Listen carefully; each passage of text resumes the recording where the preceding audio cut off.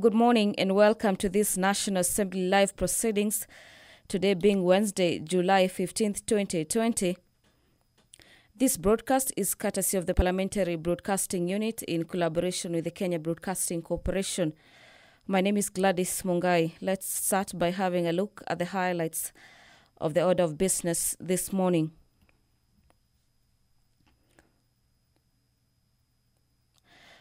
The Leader of Majority will be tabling a bill on the Public Finance Management Amendment, National Assembly Bill number 23 of 2020. The principal object of the bill is to amend the Public Finance Management Act of 2012 in order to provide for guarantees by the Cabinet Secretary for loans advanced to micro, small and medium enterprises. The bill consists of 5 clauses. And among the clauses is Clause 2 of the bill, which provides for the amendment of Section 2 of the Act to insert new definitions of micro-enterprises, medium enterprises, and small enterprises. Clause 4 of the bill provides for the amendment of Section 58 of the Act by inserting new subsections of the granting of guarantees by the Cabinet Secretary for credit extended to micro, small, and medium enterprises which do not have sufficient security for the credit extended to them. 2 motions will equally be tabled in today's morning session. The first one is the procedural motion by the Leader of Majority on the reduction of the publication period for a specified bill, that notwithstanding the provisions of Standing Orders number 120, this House resolves to reduce the publication period for the Public Finance Management National Assembly Bill number 23 of 2020 from 14 to 6 days. The second motion will be by the Chairperson of the Committee on Selection. The motion will be on the appointment of members of specified committees. That after further of the resolution of the House on Tuesday, 5th December 2017, appointing members of various committees and pursuant to the provisions of Standing Orders number 173, this House further approves the appointment of the following members to the respective committees as specified thereunder. The departmental committees are Administrative and National Security, Agriculture and Livestock, Communication, Information and Innovation, Defense and Foreign Relations, Education and Research, Energy, Environment and Natural Resources, Finance and National Planning, among others.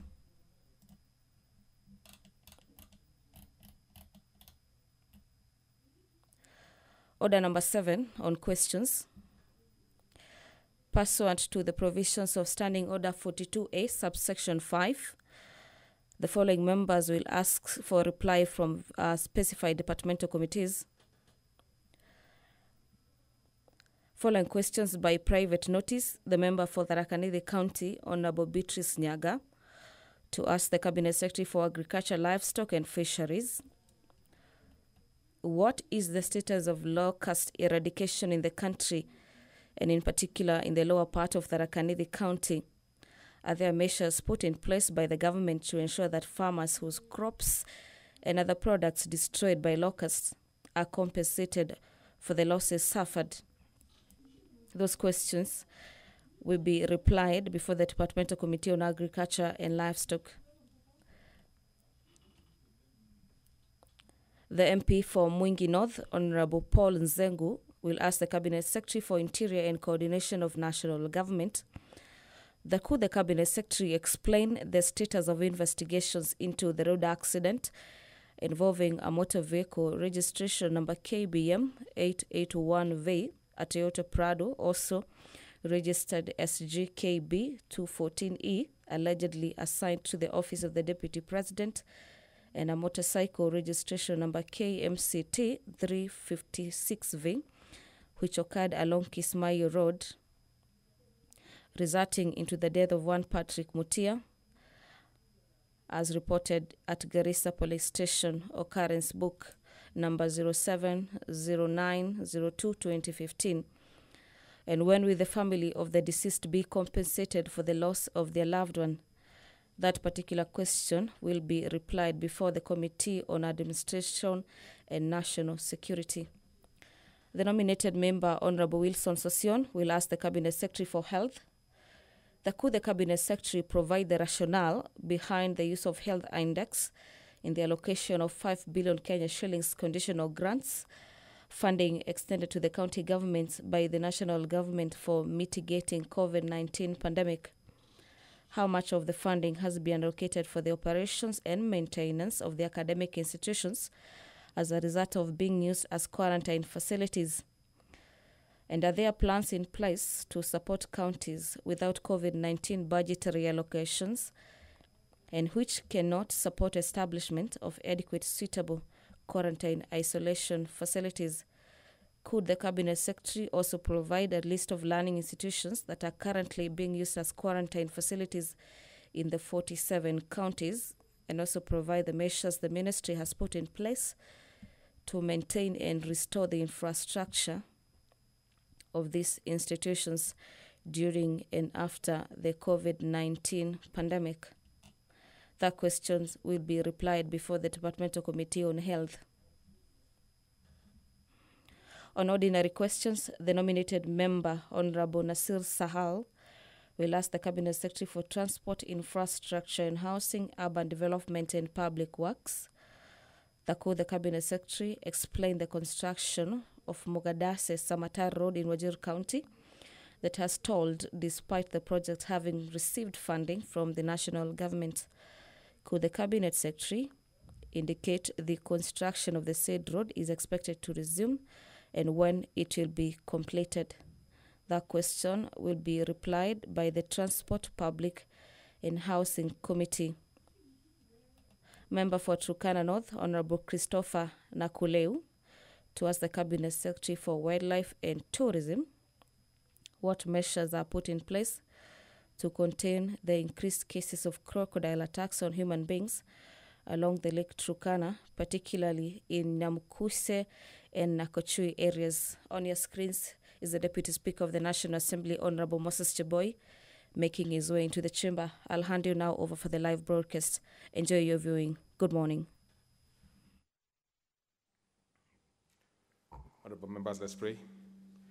Almighty God, who in your wisdom and goodness have appointed the offices of leaders and parliaments for the welfare of society and the just government of the people, we beseech you to behold with your abundant favor as your servants, whom you have been pleased to call to the performance of important trusts in this republic. Let your blessings descend upon us here assembled. Grant that we treat and consider all matters that shall come under our deliberations in so just and faithful a manner as to promote your honor and glory and to advance the peace, prosperity, and welfare of our country and of those whose interest you have committed to our charge. Amen.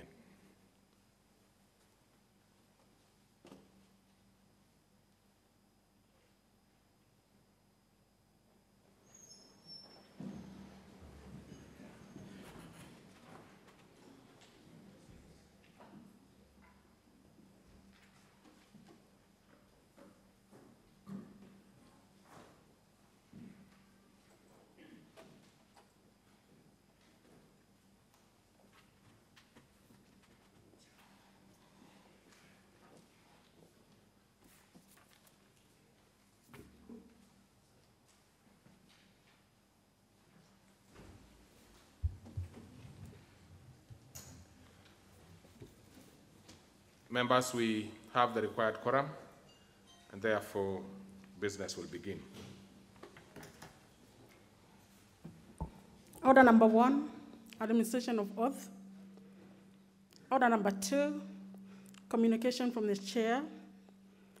Order number 3, messages.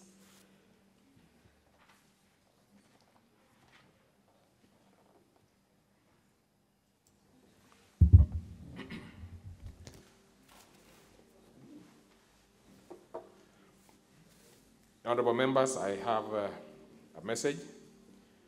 And honorable members, pursuant to provisions of Standing Order 41, I wish to report to the House that I have received a message from the Senate regarding its passage of the following 3 bills. 1, the Pandemic Response and Management Bill, Senate Bill number 6 of 2020. 2, the Cancer Prevention and Control Amendment Bill, Senate Bill number 9 of 2019. And 3, the Kenya Medical Supplies Authority Amendment Bill, Senate Bill number 38 of 2018. Honorable members, the first message relating to the passage of Pandemic and Management Bill, Senate Bill number 6 of 2020, indicates that the bill seeks to provide a legal framework for a coordinated response and management of activities during a pandemic and provide temporary measures and relief during a pandemic. Close the quotes.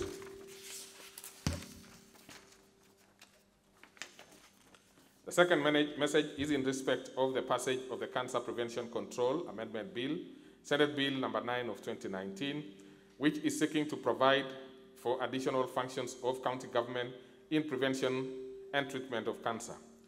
The third message is in respect of the passage of the Kenya Medical Supplies Amendment Bill, Senate Bill number 38 of 2018, which seeks to provide a collaboration between Kenya Medical Supplies Authority and the county governments.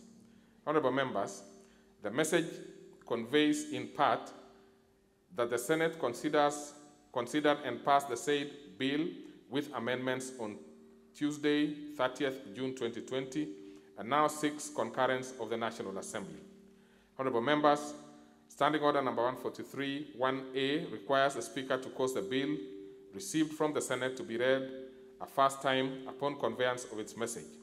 Accordingly, I direct that the bill be scheduled for a first reading during the next sitting of the House.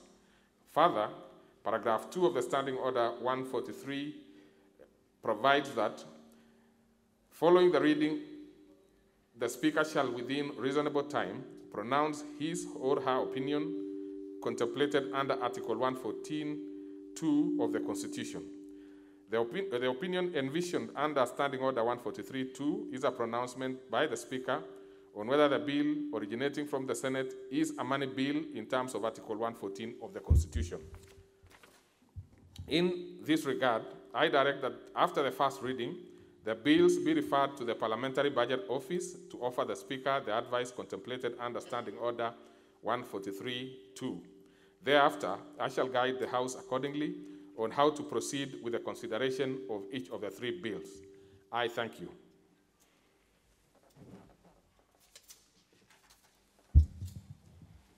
Order number 4, petitions. Order number 5, papers. Under that particular order, I see the Leader of Majority has some papers to lay. Thank you, Mr. Speaker. Honorable Speaker, I beg to lay the following papers on the table of the House. Today, Wednesday, July 15th, 2020, morning sitting. Number 1, the legal notice number 114 of 2020 relating to the agreement for the avoidance of double taxation between the government of the Republic of Kenya and the government of the Republic of Mauritius from the National Treasury and Planning. Number 2, the 2019 Budget Review and Outlook paper from the National Treasury and Planning. Number 3, notice to the Central Bank of the price stability target and the economic policy of the government for the financial year 2020-2021 budget from the National Treasury and Planning.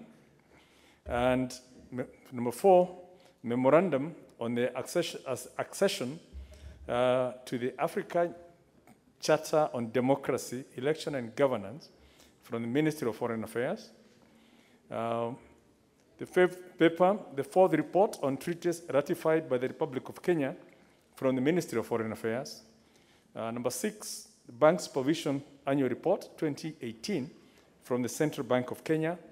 And lastly, number 7, the annual report for the financial year 2017-2018 from the Public Procurement Regulatory Authority. Very well. Now we move to the next one by the Chairperson, Departmental Committee on Finance and Planning. Oh, that's the Vice Chair, Honorable Dirangu. What number is your? Number 15. I'm trying to look for it somewhere.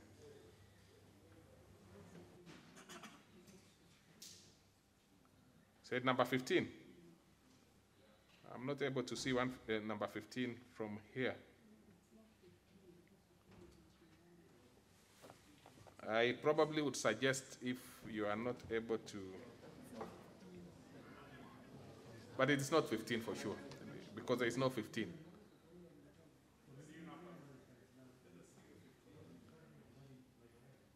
Well, come to the dispatch box. Oh, you have it now. Thank you, Mr. Speaker. Honorable Speaker, I beg today the following paper. But even as you proceed, I think that should be number 48. It is indicated as number 15, Mr. Speaker. Well, there must be some problem somewhere. So proceed.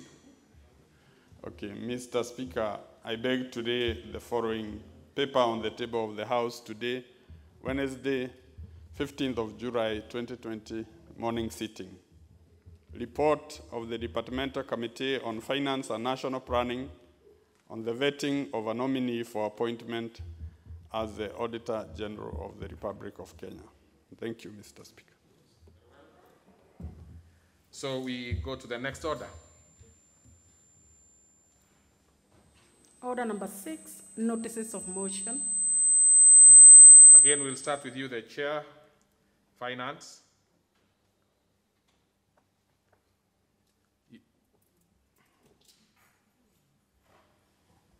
Thank you. Honorable Speaker, I beg to give notice of the following motion. That taking into consideration the findings of the Departmental Committee on Finance and National Planning in its report on the vetting of the nominee for appointment as the Auditor General, laid on the table of the House on Wednesday, 15th of July, 2020, and pursuant to the provisions of Article 229, 1 of the Constitution, Section 11, bracket 8 of the Public Audit Act 2015, and Section 3 and 8 of the Public Appointment Parliamentary Approval Act 2011, this House approves the appointment of Ms. Nancy Janet Kaboi Gadogo as the Auditor General of the Republic of Kenya. Okay. And for confirmation, your seat is number 145. Thank you. So Mr. assuming you are going to have an issue later, it's 145. Thank you. Next order. Order number 7, questions and statements. Under this particular order, we will start with questions, and we will start with one by private notice by the member for the Tharaka-Nithi County, Honorable Beatrice Nyaga.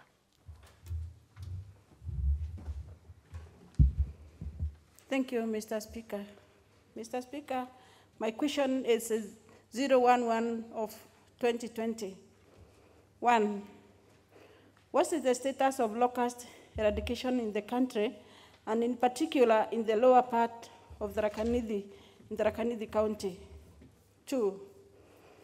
Are there measures put in place by the government to ensure that farmers whose crops and other products destroyed by the locust are compensated for the losses suffered? Thank you, Mr. Speaker. Very well. That one will be replied to before the Departmental Committee on Agriculture and Livestock. Now we go to, there is also another one by private notice by the member for Mwingi North. Honorable Nzegu.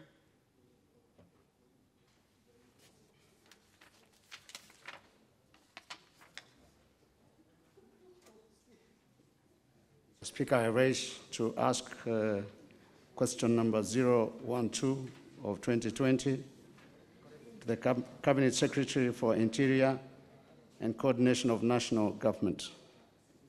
Could the Cabinet Secretary explain the status of investigations into the road accident involving a motor vehicle registration number KBM 881V, Toyota Prado, also registered number GKB 214E, allegedly assigned to the office of the Deputy President, and a motorcycle of registration number KMCT 356V, which occurred along Kismayu Road near Mustaqbal filling station in Garissa County on the 9th of February 2015, resulting in the death of one Patrick Mutia Mudhui of identification number 29726448, as reported in Garissa Police Station, occurrence book number 070902/2015, and two of that, when will the family of the deceased be compensated for the loss of their loved one? And Mr. Speaker, this question I'm asking in this House for the second time. Thank you, Mr. Speaker. Well, now that you've asked it under private notice, it definitely will be coming quickly. So that will be replied to before the Departmental Committee on Administration and National Security. The last on that particular category is by Honorable Sosion, Honorable Wilson Sosion.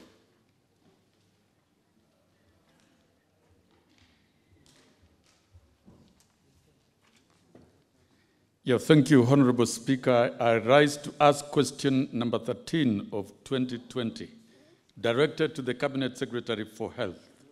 1, could the Cabinet Secretary provide the rationale behind the use of health index in the allocation of Kenya shillings 5 billion conditional grants funding extended to the county government by the national government for mitigating the COVID-19 pandemic? 2, could the Cabinet Secretary provide a list of all learning institutions that are currently being used as quarantine facilities in any of the 47 counties, and also provide the measures the ministry has put in place to maintain and restore the infrastructure of these institutions during and after the COVID-19 pandemic? 3, how much funding has been allocated for operations and maintenance of these academic institutions as a result of being used as quarantine facilities? And lastly, Mr. Speaker, are there plans in place to support counties without COVID-19 budgetary allocations and which cannot support establishment of adequate and suitable quarantine and isolation facilities? I thank you, Honorable Speaker. So that one will be replied to before the Departmental Committee on Health. Now we go to the ordinary questions, and I'll start off with Honorable Nashri Sahal.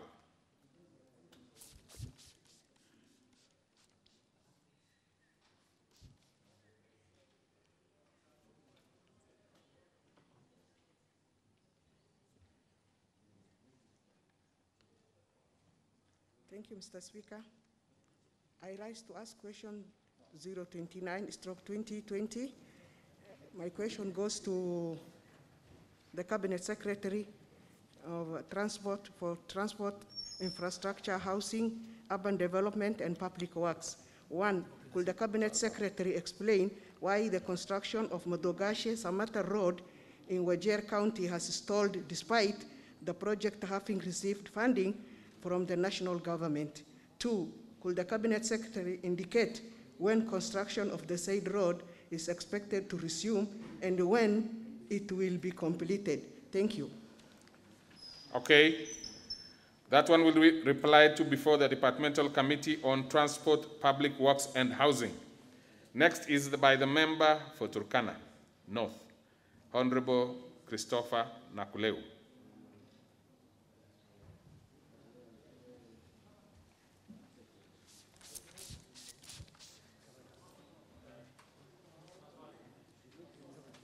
Thank you, Honorable Speaker.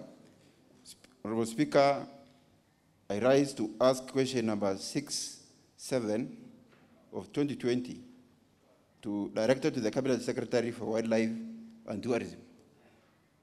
1, what measures are in place to contain increased cases of crocodile attacks on human beings along Lake Turkana, particularly in Kalokol, Elie, Namukuse, Loktangaber, and Nachuku areas. Second, could the ministry consider compensating families of the persons who have lost their lives as a result of the said crocodile attacks, including the family of a young man named Peter Dongol from Kalosep area, Kataboy location, Turkana North constituency, who lost his life following an attack on 25th February 2020. Third, what measures are in place to ensure safety of navigation by fishermen and tourists in Lake Turkana, particularly along the beach in Elia Spring, Kalokol, and Kataboy areas that have been negatively affected by insecurity and crocodile attacks? Thank you, Honorable Speaker. That one will be replied to before the Departmental Committee on Environment and Natural Resources. Next will be the member for Nakuru Town East, Honorable David Kikaria. Thank you, Honorable Speaker. Honorable Speaker, this question I did ask a long time ago, and it was answered. In fact, I was answered, and last week I was before the Committee on Transport, and I got my answer.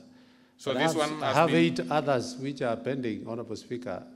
So maybe in the afternoon I could be given an opportunity to ask one of the other 8. That one, Honorable Gikari, I'll not be able to help you at this point in time because I'm not even aware which ones you are asking about, you are talking about. Yes. But my satisfaction is the fact that actually you have been answered to your satisfaction. Exactly. On this particular one. Thank you. So then we will save time and therefore move to the member for Maragua, Honorable Mary Wamaua.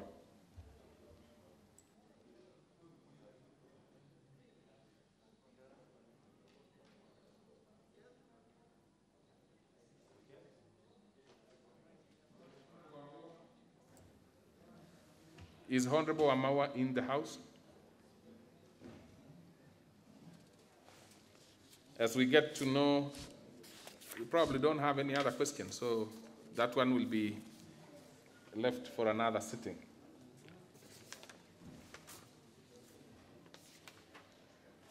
Now we will move to statements.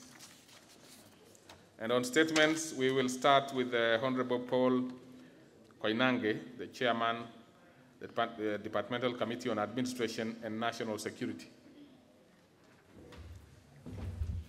Thank you, Honorable Speaker. I have 3 statements to make. Let me start with a statement for Honorable Khatib A. Mwashetani, who sought to be informed on extrajudicial killings in Msambweni constituency. Honorable Speaker, on the 29th May 2020, at about 2300 hours, police officers were on patrol within Kimbundani area, South Coast, Diani, following leads and intelligence on presence of Al-Shabaab operatives within the said area.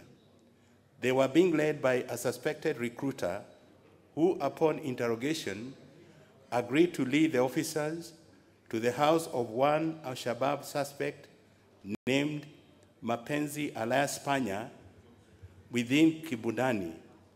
On reaching the suspect's house, the officers ordered him to open the door, but instead the suspect threw a grenade towards the officers, which prompted the officers to open fire, fatally injuring him and 2 minors, namely Ramadan Chitswa, aged 6 years, and Swale Chitswa, aged 4 years, who the suspect has used as human shields.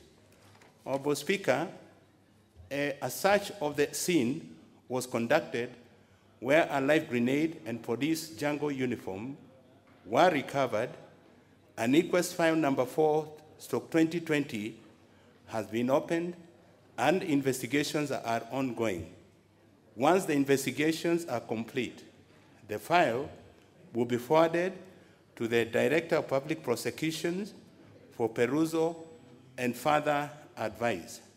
Honorable Speaker, The police are guided by Constitution, the National Police Service Act, and standing orders on carrying out their mandate. If any police officer, upon investigation, is found to have violated the law, appropriate action is taken against the officer. Honorable Speaker, the ministry does not have a compensation vote, and compensation can only be effected through a judicial process. Thank you, Honorable Speaker. Honorable Koinanga, I think so that we can save time, you could proceed to the the others, and then I'll open up for the specific members who want to have questions on those on different ones. Is that comfortable with you, or you want us to dispense with each and find? Well, we could dispense. I'm very comfortable, Honorable Speaker. Let me go to the second statement, Honorable Speaker. And the second statement, Honorable Speaker, the Member of Parliament for Mathare constituency, Honorable Tom Oluoch MP, has requested for a statement regarding extrajudicial killings in Mathare constituency. Honorable Speaker, on the 1st June 2020, members of the public reported to the police that there was a person lying dead with a suspected bullet wound at Area 3C, Mabati Ward, Mathare constituency. Police officers visited the scene, but were prevented by angry members of public from collecting the body on allegations that the deceased was supposed to have been shot by the police. Later, the police officers managed to collect the body, which had a bullet wound on the chest, and escorted to the mortuary. During the incident, Honorable Speaker, there was a standoff between the rowdy members of the public, and this caused a lot of tension in Mabatini area of Mathare. Honorable Speaker, in accordance with the provisions of the law, an inquest file, number 1, 2020, has been opened, and the same will be placed before a competent court with jurisdiction for public inquest. Any person found culpable during the inquest will be dealt according to the law. Honorable Speaker, the investigation leading to the disappearance of one Michael Njau, alias Cobra, who went missing on his way from Thika town, has been launched by the Director of Investigation Detectives from Thika, where the matter was reported, and appropriate action will be taken against those found culpable after completion of investigation. Honorable Speaker, investigation in the death of one Yasin Moyo, aged 13 years, who was shot dead while standing on balcony of their residential home, has been completed, and a duplicate file forwarded to ODPP for perusal and advice on 21st April 2020. Honorable Speaker, National Police Service has been carrying out sensitization campaigns to sensitize officers on how to handle the public during the enforcement of the curfew and other measures to curb spread of COVID-19. I would also, Honorable Speaker, wish to state that the National Police Service has been taking both disciplinary and legal action against officers violating the law during enforcement. Thank you, Honorable Speaker. Yes, Honorable Chair, you will go again to the next one, but when I will be opening it for members to seek interventions, we will do it statement by statement. Then it will be still okay. Okay. So let's go to the third one, the one, if you are ready on the one by, from the request by Honorable Caleb Kositany. Yeah, thank you, most obliged Honorable Speaker. Honorable Speaker, Caleb Kasitani, the Member of Parliament for Soy constituency, sought a statement on rape and killings of children in Soy constituency. Honorable Speaker, this was one of the most painful statements given to the committee in regard to insecurity in different areas. And Honorable Speaker, for the last 5 months, Soy constituency has reported 7 cases of rape and killing of minors as follows. On 1st October 2019, at about 0:30 hours, one Beatrice Wanyonyi, a Luhya female, adult, reported that on 30th September 2019, she left her daughter, Emma Wanyota, a Luhya female aged 21 years, in the house and went to work. When she returned home at 21:45 hours, she found the house key abandoned at the main gate. Upon opening the door, she found blood stains all over the house and the daughter was missing. Police were informed and visited the scene. They combed the surrounding and found the body of the deceased in the nearby Napier grass plantation with the legs chopped off. The left arm was chopped below the elbow.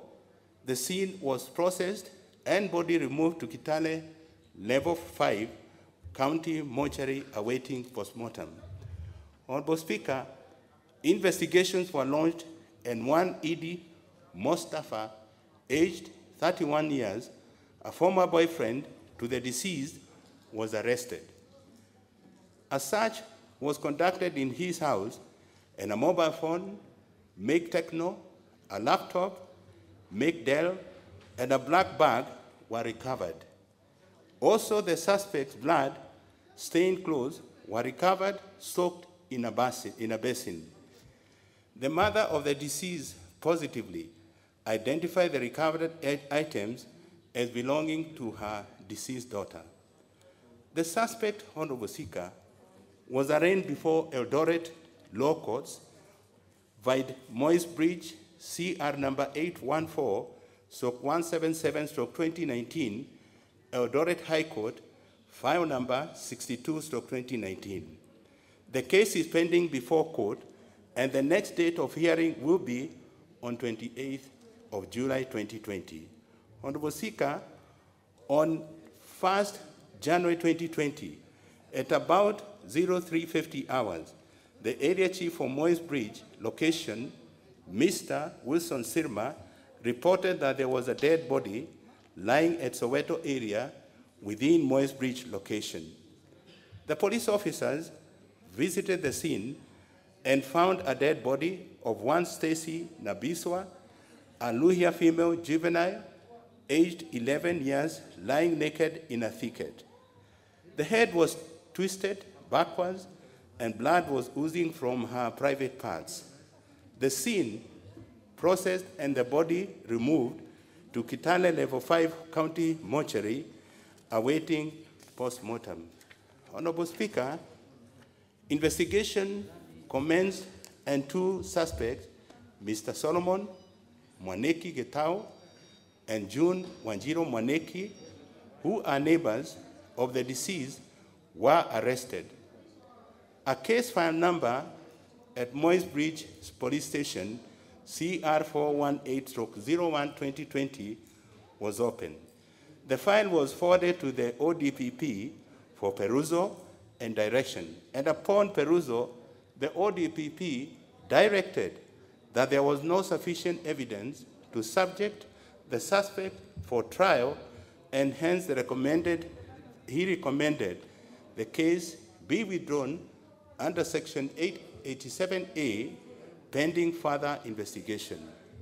Honorable Speaker, on 4th February 2020, at about 900 hours, Mrs. Rael Sugut, a resident of Queenette Village, reported that her daughter, Emelda Kosgei, a Nandi juvenile aged 13 and a pupil of Queenette Primary School, was lured to the staff room and defiled by the school watchman. Police visited the scene, and one suspect, Mr. Ronald Amudawi, Kisanya Aluhia Adud, age 48 years, was arrested. He was arraigned before Eldoret Law Court, Vaitsoi Police Station CR 835/18 of 2020, court file number 26/2020. The next day of hearing will be on 13th July 2020. That was on Monday, Honorable Speaker. On 15 February 2020, at about 1600 hours, the Chief Moyes Bridge location, Mr. Wilson Sirma, reported that a dead body was sighted at Quenet village. Police visited the scene and found a body of a Kikuyu female juvenile, age 13 years old, a standard 6 pupil at Moyes Bridge Township Primary School. At examining the body, it was discovered that the deceased was strangled using a bag she was carrying. Blood was oozing from her private parts. It was established that she was last seen in company of a tall, slim, middle-aged man in his late 20s. The deceased was identified as Lucy Wanjiko, seen processed and body removed to Kitale Level 5 County Hospital.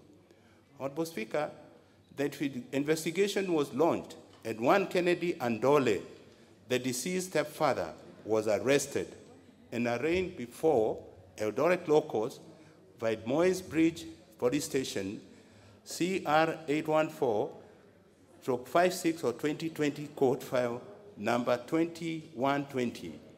The next date of hearing will be 9th July 2020. Honorable Speaker, that was on last Thursday. Honorable Speaker, on 27 February 2020, at about 0800 hours, it was reported by one Valentine Jemutai Anandi juvenile that 8 years that she went to buy milk at the homestead of one Evans Kibiwot, a Marakwet male adult aged 38 years. While at the homestead, the accused took her to his house and defiled her severally. The accused threatened to kill her if she informs her mother. Police visited the scene and launched investigation. They arrested the suspect and he was arraigned in Eldoret Law Courts, Vaivide Soy Police Station, CR 835/37 of 2020, court file number 26 of 2020. The next date of hearing will be 23rd July, and that is next week on Thursday, Honorable Speaker. On 23rd April 2020, at 23 hours, one Betty Chepkurui, a Nandi film juvenile aged 17 years, a resident of Rimoi village, Soy, sublocation, reported that on 26 April 2020, she was called by Bethel Kiplimo, a Nandi male aged 20 years, to his house, and on arrival, the accused defiled her severally.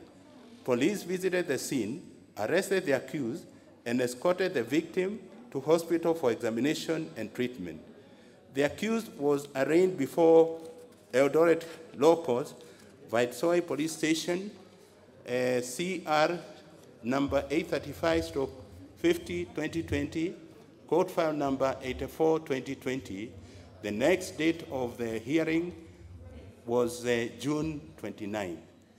Honorable Speaker, finally, on 22nd May 2020, one Lucy Modoni reported at Moyes Bridge Police Station, via OB number 33/22/5 of 2020, a case of a missing person by the name of Grace Jerry, a Kikuyu female, juvenile, aged 13 years, who is the daughter to the reportee. On 18th June 2020, one Henry Wanjala Kuloba, a casual laborer at Serenoi Farm, reported that while patrolling the farm along the riverbank, he came across human skull and some clothes suspected to be for a young girl. Police visited the scene and discovered a human being, skull and some body parts. The clothes were identified by the reportee to be for a missing daughter. Investigation commenced and case pending under investigation. Therefore, Honorable Speaker, there is adequate deployment of police officers in Moist Bridge and Soy police stations. Plans underway to deploy more officers to the newly established police station, Ziwa, Kepkeres, Segero, Kipsomba, and Quinet police stations. All police stations will be considered for motor vehicles and other equipment during the next procurement cycle. Honorable Speaker, the following are the strategies which have been put in place to curb cases of defilement, rape, and killings in Soy constituency. 1, enhance foot and mobile patrols by police officers in the affected areas and other areas. 2nd, enhance community policing and Nyumba Kumi initiative.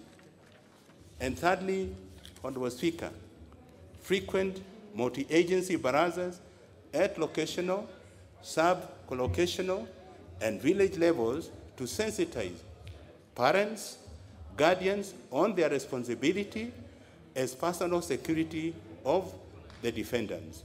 And fourthly, sharing of information regarding morality of our youth in churches, mosques, and social gatherings, and also, I add, in the social media, Honorable Speaker. Honorable Speaker, also fifthly, enhance good relationship between the police and the members of the public, and sixthly, ensure that all perpetrators of crime are arrested, proper and prompt investigations to be carried out. And Honorable Speaker, as I conclude, the ministry does not have a compensation vote, and compensation can only be effected through the judicial process. Thank you very much, Honorable Speaker. You had another one, or we want to put it for another day? I know the last one was very heavy. No, the last, let me do this one. Honorable Speaker, this is just something I want your guidance, because we have been having a ping pong between the Ministry of Interior and Devolution. And Honorable Speaker, I wish to state as follows that on 2nd June 2020, Honorable Esther Passaris, member for Nairobi City County, sought a statement from the chairperson, Departmental Committee on Administration. And this regarding distribution of food relief across the county, and in particular Nairobi County, during the COVID-19. Honorable Speaker, in April 2020, the committee had received a request for a statement on the same subject from Honorable Geshimu Gedenji, member for Geshogo. The committee directed the statement request to the Ministry of Interior and Coordination and the government to reply, but it was read back to us, then we sent it again to the devolution, and the devolution answered the same. Honorable Speaker, but upon receipt of Honorable Passari's statement request on 3rd of June, the committee directed it to the Ministry of Devolution for reply, having previously replied the one by Honorable Geshimu. But this time, Honorable Speaker, they said we take it back to the Interior. So, Honorable Speaker, it has been a ping-pong, so I would like to, in this circumstance that I'm in, Honorable Speaker, maybe I wish to seek your guidance and direction to have this question of Honorable Passari sorted once and for all. Thank you, Honorable Speaker. Now that it is live in your committee, let's first deal with these other ones as I consult on the direction we should take on that last one by Honorable Passaris. So I will open up for any member who wishes to have some intervention, 2 per question, 2 per statement. We will start with the one by Honorable Khatib Mwashetani. If he's there, he would have the first shot, and then we'll see if there is any other member who has an interest. So, Honorable Mwashetani, is he in the House? Well, I don't see it, and I also don't see a lot of interest in that particular one. But, Honorable Chair, I must commend you and your committee for a very detailed response. particularly even on the third one. Very detailed and comprehensive. Probably that's why not many members want to seek intervention, because it was self-explanatory. So we'll go to the next one by the Honorable Tom Olwoch. Is he in the House?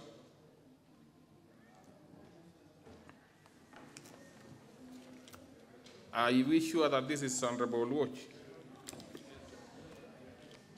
Let me confirm beyond reasonable doubt. Yes, yes, it is. I think that must be Olwoch. Yes, the one and only from Madare. I want to thank the Honorable Chair, Bwana Koinange.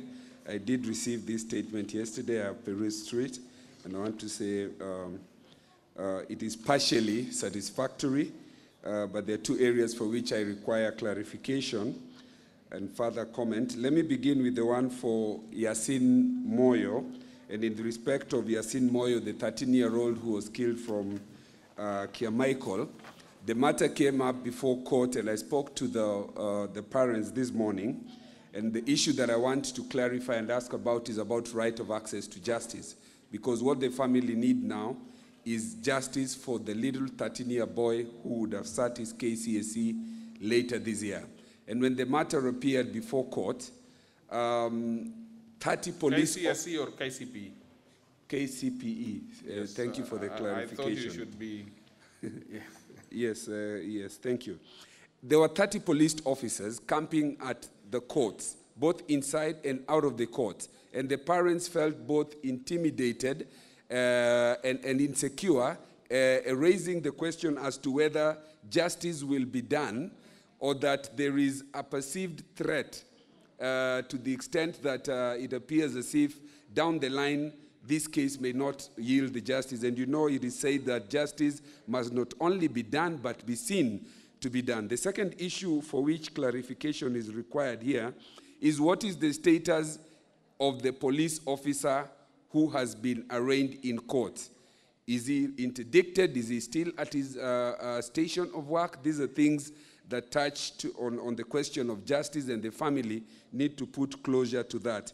The second clarification, and that one that concerns me most, is the one about Michael Njao alias Gorba, who disappeared almost 4 months ago.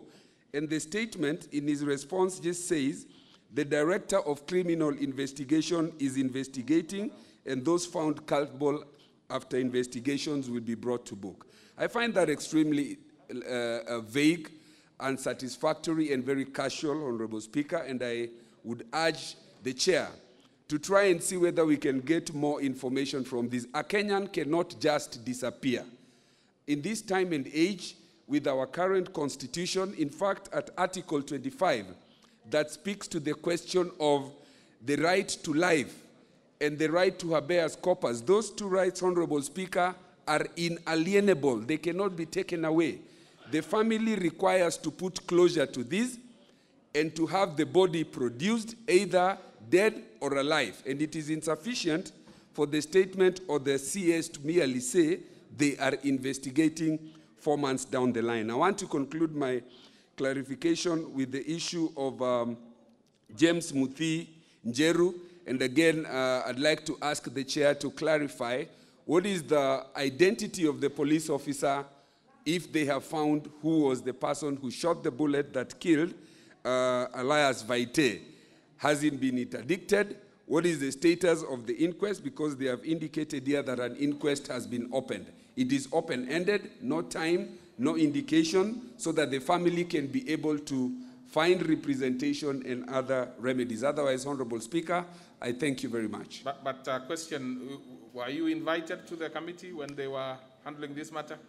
No, I got this via WhatsApp from the clerk. I wasn't invited to the committee. If they invited me, I didn't see the text. Because there are quite a number of, you've raised very weighty issues which could have been handled much easier at the committee stage, at the committee level. And the other one which you were asking, whether the particular status on when a police is arraigned in court, yes, what happens? It is fairly straightforward that definitely they would be interdicted. The only thing I wanted to know from you is if you are actually alleging that the police was not interdicted. That would have been very valid. Or you have no idea. I have no idea, You have no idea. and I followed Honorable Speaker, Yes. the comments of the Inspector General when he appeared on Citizen recently. And again, what you're saying is true. He did indicate that upon being arraigned in court, they should be interdicted. But under the right of access to information, because I wasn't in the committee, it would be good for me and for the family that they know that actual interdiction took place. Because there is a practice in Kenya where a police officer accused of such things is merely moved to another police station. So we want to know that they have not been moved to another place where they will perpetrate similar actions. Okay. Yeah. Let's have the chair responding to it briefly. Yeah, thank you, Honorable Speaker. One, I would like us to have a time with the committee and Honorable Tom, so we can be able to address other issues which is not satisfactory. But, Honorable Speaker, of late when we met the National Police Service Commission, we realized that already we have more than 2,000 police officers who have been interdicted. So I want to assure Tom that nobody who is involved in any a case like this one will be left to stay in his official duties day to day. And also regarding the DCIA, if he comes, to follow the issue for him to make sure that justice is done for his people. Thank you, Honorable Speaker. Very well. So we will open up to the next one because you have already responded to it. And that one I have seen Honorable Tongi would wish to speak, and I know he's in other lobbies, so he should come in. And for the members who would want also to contribute on that particular one, we'll give an opportunity. So on the second one, we will start with the Honorable Caleb Kositany himself, if he is within the House. Honorable Kositany? Yes, sir. Okay, as we wait for Honorable Kositany, Honorable Tongi, is it on this particular one by the member for Soy, or which one are we? Mr. Speaker, the response that we got from Honorable Koinange on issues security. Actually, all of them, all of them that he responded to are on security, actually. Yes. Other than the one that we did not get to, that is the one by Honorable Pasari. So which one do you want to seek clarification? The one for Moise Bridge. Okay, that is the one actually I've given you an opportunity on. Thank you, Mr. Speaker. Mr. Speaker, I appreciate the response which has been given to us by Honorable Chairman Paul Koinange. Mr. Speaker, as you appreciate, the responses that were given are generic throughout the country. In my constituency, Mr. Speaker, Keumbu, particularly Nyariba Arichache constituency, we have had similar cases of insecurity. And we have raised the similar concerns, and I want to agree with what the response he has given, because it's going to address our concerns as a country. Mr. Speaker, without security, even businesses cannot work. Without security, Mr. Speaker, our communities will not live in harmony and in peace. Will not ensure that our people have achieved what they are meant to do, because we have suffered and we need to do something about it, Mr. Speaker. We have a challenge in Keumbu particularly, and there is a lot of insecurity, and we have already raised it with the relevant officers, and I would wish that the chairman picks it up, because we have already shared at a personal level, because there is a lot of insecurity, and the Keumbu is one of the biggest business centers in Kisii, and in particular in my constituency. If we cannot have it secured, Mr. Speaker, I fear that the businesses and the business people are going to run away, and we have a town which has everybody in that city. We would wish to have the peace that we have had in the past to ensure that there is livelihood, okay, and the people are not going to suffer. Okay. Thank you. So then I give Honorable Member Fondiwa. Thank you, Mr. Speaker. First of all, let me thank Honorable Koinange for a very effective reply. I heard so many positive things, like arraignment has been done in court and all that. But, Mr. Speaker, in his statement, there was also another disturbing statement that the people the public could not allow the police to access.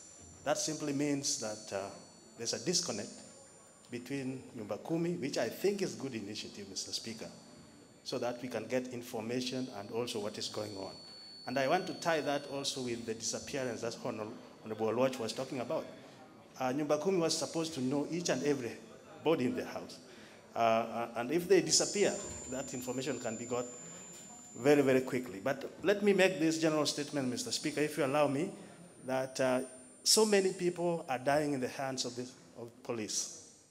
And what we have, which is overriding, is investigation is open, inquest is open, no statement, or the DCI is reviewing. All this, I think it gets back to police reforms, which we have been talking about all the time.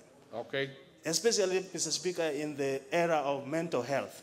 If you interdict 2,000 people, that's not a solution. Where are they? They could be killing even more. So I think the department need to look into that seriously. Okay. Maybe the last one, Honorable Pukose, in brief, and then we make progress. We make progress because we are actually running short of time. Thank you, Honorable Speaker. I want to thank the Honorable Koinange, Chair of National Security, for the responses that is responded. Honorable Speaker, issues of people being killed and even others disappearing and not being found are cases that are reported here and there, Honorable Speaker. And I think when somebody disappears completely, it is not possible that that person just disappeared. I think, Honorable Speaker, the NSIS have all information in all corners, and they should be working hand in hand with the DCI to make sure that nobody completely disappears and not be found. We've seen cases of people even being murdered and people being hidden somewhere, but at the end of the day, these people are found. So it is very unfortunate that it is reported that this person has never been found. It cannot be possible because somebody cannot melt into thin air. Somebody cannot just disappear like that. A case also in my constituency, Honorable Speaker, of recently, which was reported at Endebess Police Station, of a young child of 12 years from Mubere disappearing, and up to date, that child has not been found. So I think it is important that our police officers and even the informers should be able to work in hand to make sure that we are able to trace those kinds of people. So with those few remarks, Honorable Speaker, thank you. Though of course, I would not be expecting the Chair, Administration and National Security to be, as I give you an opportunity, I would not be expecting you to go to the details of what members are asking you about their constituencies, because if they have issues like those ones, they can as well request their own statements or questions. So you will only deal with the specific ones that you are handling it. But what is your point of order, the Honorable Wandai?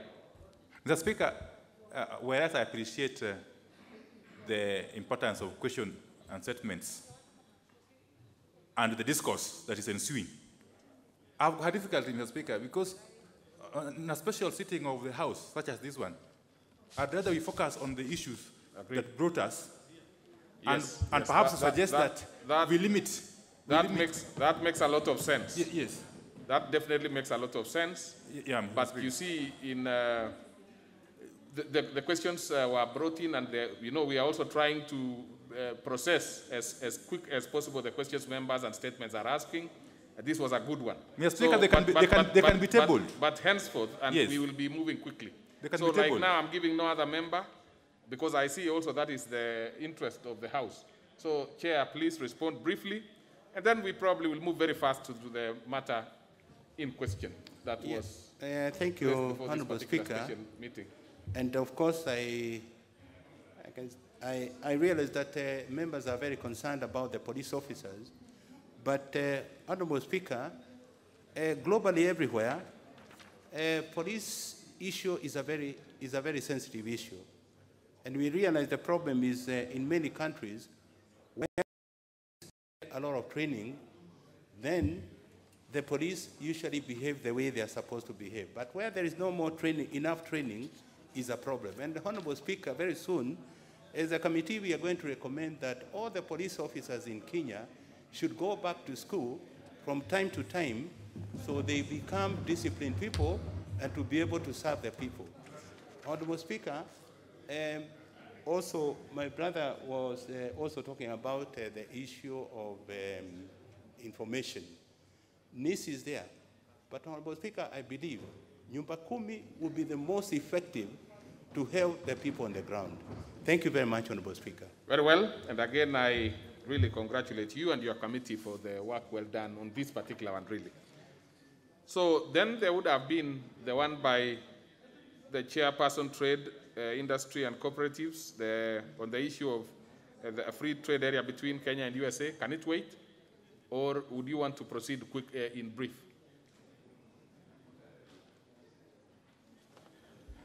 Thank you so much, Mr. Speaker.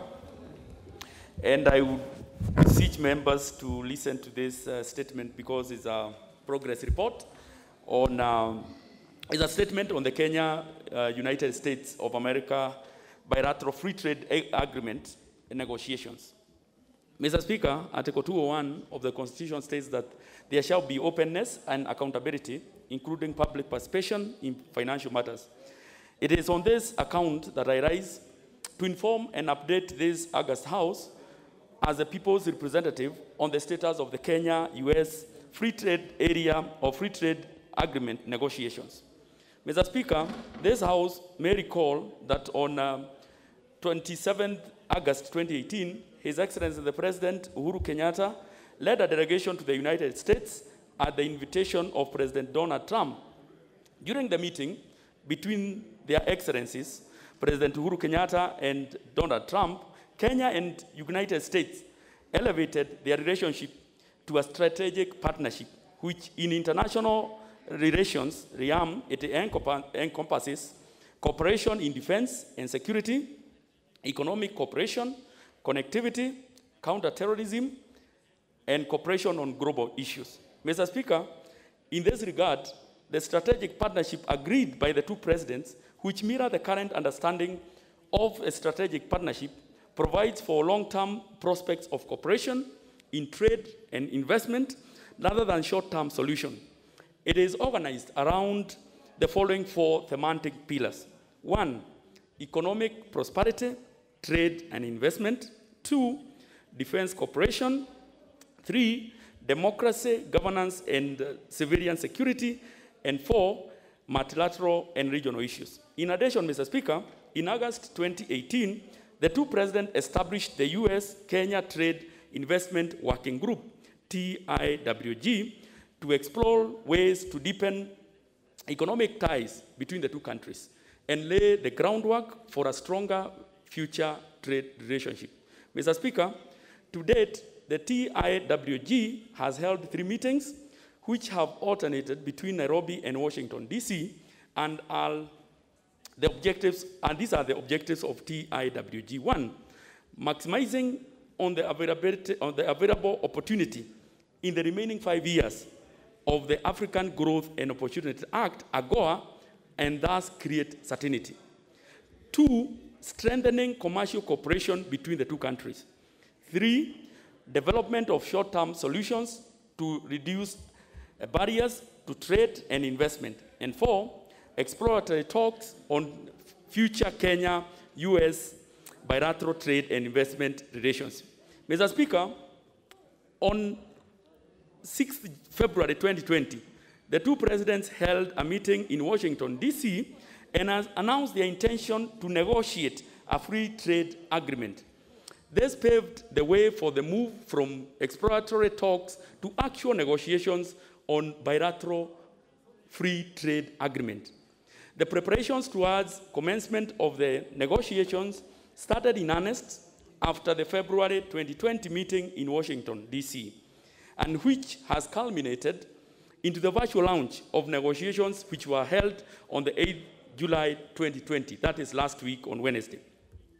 Mr. Speaker, in March 2020, the Cabinet Secretary, Industry, Trade and Enterprise Development, shared a status brief on the proposed Kenya-US free trade agreement with, of course, my committee and also the then leader of majority in the House. Mr. Speaker, on the 17th of June 2020, at the invitation of His Excellency Ambassador Kale McCarter, the United States Ambassador to Kenya, I led a delegation of the Trade Committee where we discussed the opportunities of the free trade agreement. During the discussions, we noted that the free trade agreement, or FTA, will create certainty for current business under AGOA, as well as attract long-term investment that will help create and protect jobs. Further, Mr. Speaker, on 17 March 2020, the President of the United States, through his trade representative, Robert Reitziger, informed the Congress of his intention to initiate negotiations on the trade agreement with the Republic of Kenya. So in the United States, they did it in March. What is the status of the relationship between Kenya and US? Mr. Speaker, the United States and Kenya have enjoyed strong and deep-rooted diplomatic and trade relations for more than 50 years. US is... Honorable Junet. Thank you, Mr. Speaker. Mr. Speaker, will I be in order, through you, to request the Chair of Trade and Cooperatives to summarize his statement in a manner that we take the actually, looking at it, as I agree with you, I think he was actually ending his... Yeah, Mr. Speaker, and it is critical. It's very, very important. And I started by saying that this is one of the very, very critical process because negotiations are going on between Kenya and US. And it is the first in sub-Saharan Africa. So I would want members also, as I also try to summarize, to note and clearly know what it means that now we will be transiting from AGOA to a free trade area, an agreement which is critical to us. So, Mr. Speaker... I see quite a lot of issues, wouldn't we? What is it, Honorable Duale?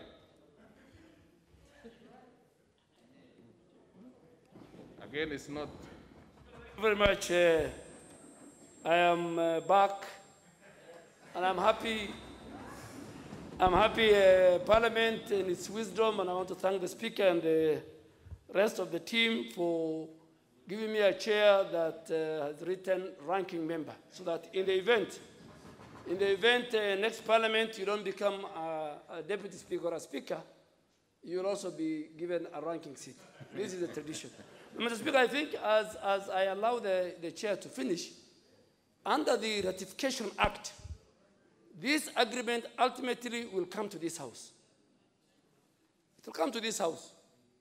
And it will be subjected to either Committee on Defense or on Trade. And the same agreement will be subjected to the US Congress. So I think now we are at the initial stage. It's something that we are all happy about it.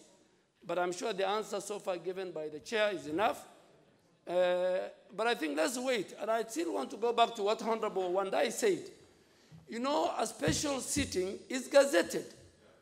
And the items for discussion are in the Gazette notice.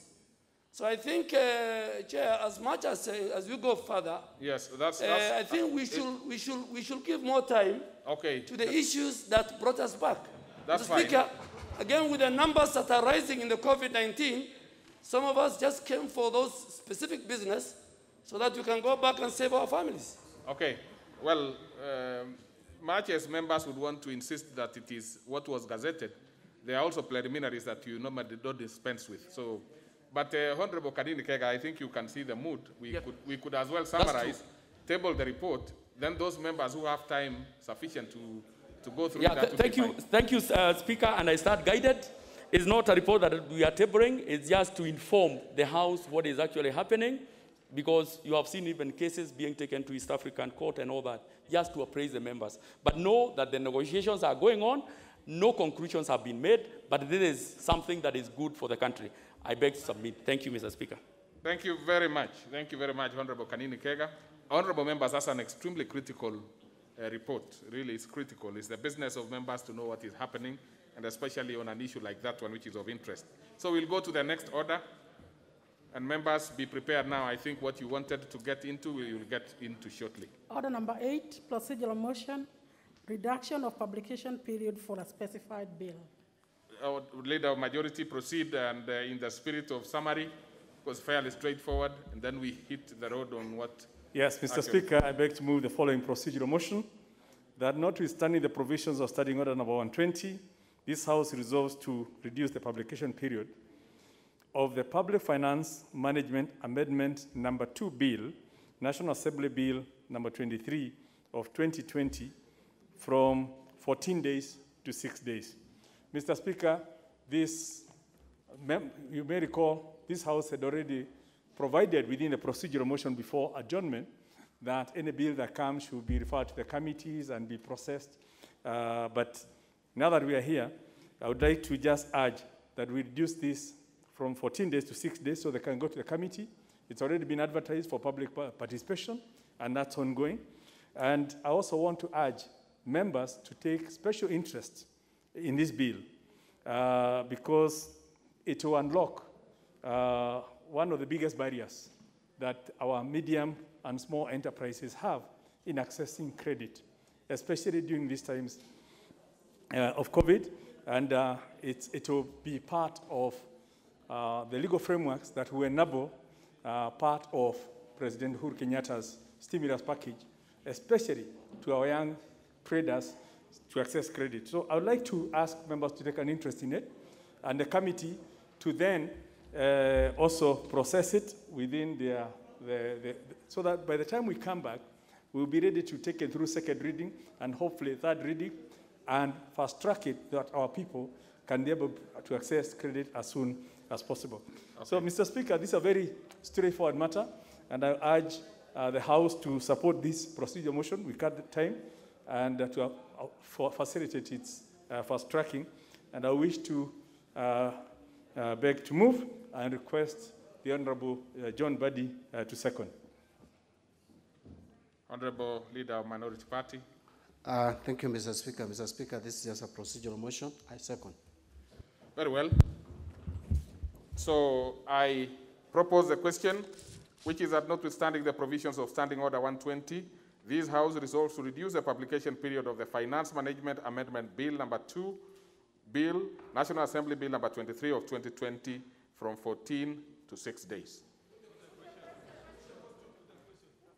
I put the question, which is that notwithstanding the provisions of Standing Order 120, this House resolved to reduce the publication period of the Public Finance Management Amendment number 2 Bill, National Assembly Bill number 23 of 2020, from 14 to 6 days. Will as many as of that opinion say aye? Aye. Many as of our contrary opinion say nay?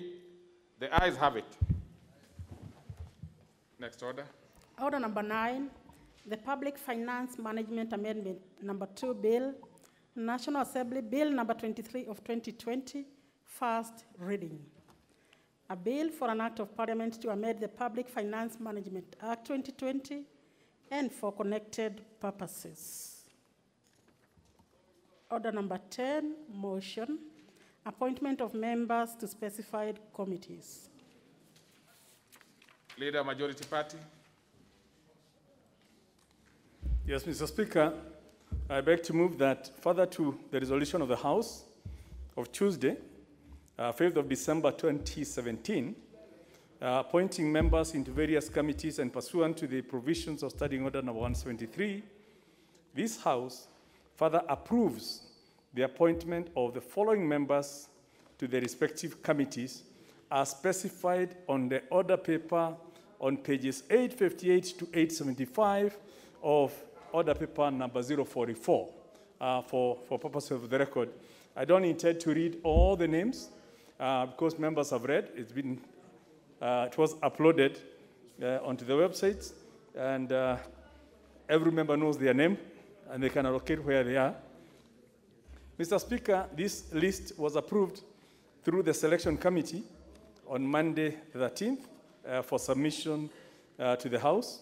And the overall objective of this reorganization of the committees is really the better performance of committees and also to align the synergies of the members with the visions of the party leaderships. Special considerations that have been put in place include some regional spread of these names to the extent possible. We've also, in looking at the changes, I just want to alert members that the attendance reports have been reviewed. There was a report that was done of up to October of last year, and that has led to some changes for members who have not been attending at least 25% of the time. You might find that you'll be given more time to attend to other issues that have been keeping you away from attending committee. The list has been reviewed to ensure compliance with the standing orders, and our secretariat has been very thorough on that, to ensure at least every member has been assigned one committee. There are only 3 members who don't have a committee for specific reasons. The member Member Honorable Musimba, at his special request, the Honorable Waluke, special circumstances, and as we all know, Musambweni constituency, there is no member. So everyone else has at least one committee so that they exercise their oversight. The exercise has also looked at the party allocation. There's 622 slots available, and they are spread within the parties, and that has also been looked into. I also want to alert members, because I know I've received so many phone calls, members saying, oh, I've been put in a lesser committee, I wanted to be in a bigger committee. All committees are created by this House, and this House, in its wisdom, has decided that every committee is as important as any other. So whether you find yourself in one committee that you consider small or one that you consider big, let us first of all recognize the fact that all these committees are creations of this House. And so nobody needs to feel that they are in a lesser or a bigger committee. We are all being called to serve and provide oversight within those, because somebody has to serve in a committee.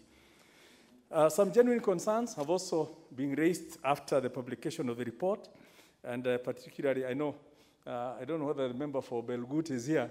He's raised an issue that we had overlooked, and for any of those members who perhaps feel that where they've been put, they may not be able to be productive because they might have conflict or something, we will be looking at that within the next couple of weeks with the whips, and we'll see whether we can rectify. Again, let me just emphasize that these changes, because as you look, you'll see there's a chairman, there's a vice chairman, but no chairman. These changes that we'll be approving today will result in 29 vacancies at different levels of leadership, both in the chair and vice chair. Because obviously when you move your constituency, you cannot then move with the position you've been having, or some may be moving to seek election in those new constituencies, and which means there will be elections for 29 positions. Now, obviously we can't talk about elections before we approve the voters register, in quotes, and hence, in the afternoon, after today, we expect the Speaker will be providing us communication on when the elections will take place and the modalities of those elections this afternoon. And I will also be sharing with the House the proposals that have been received from the party leadership on the proposed candidates, so that in terms of who the party leaderships would propose to chair or be the deputies in the respective committees, and hence, before members who may have some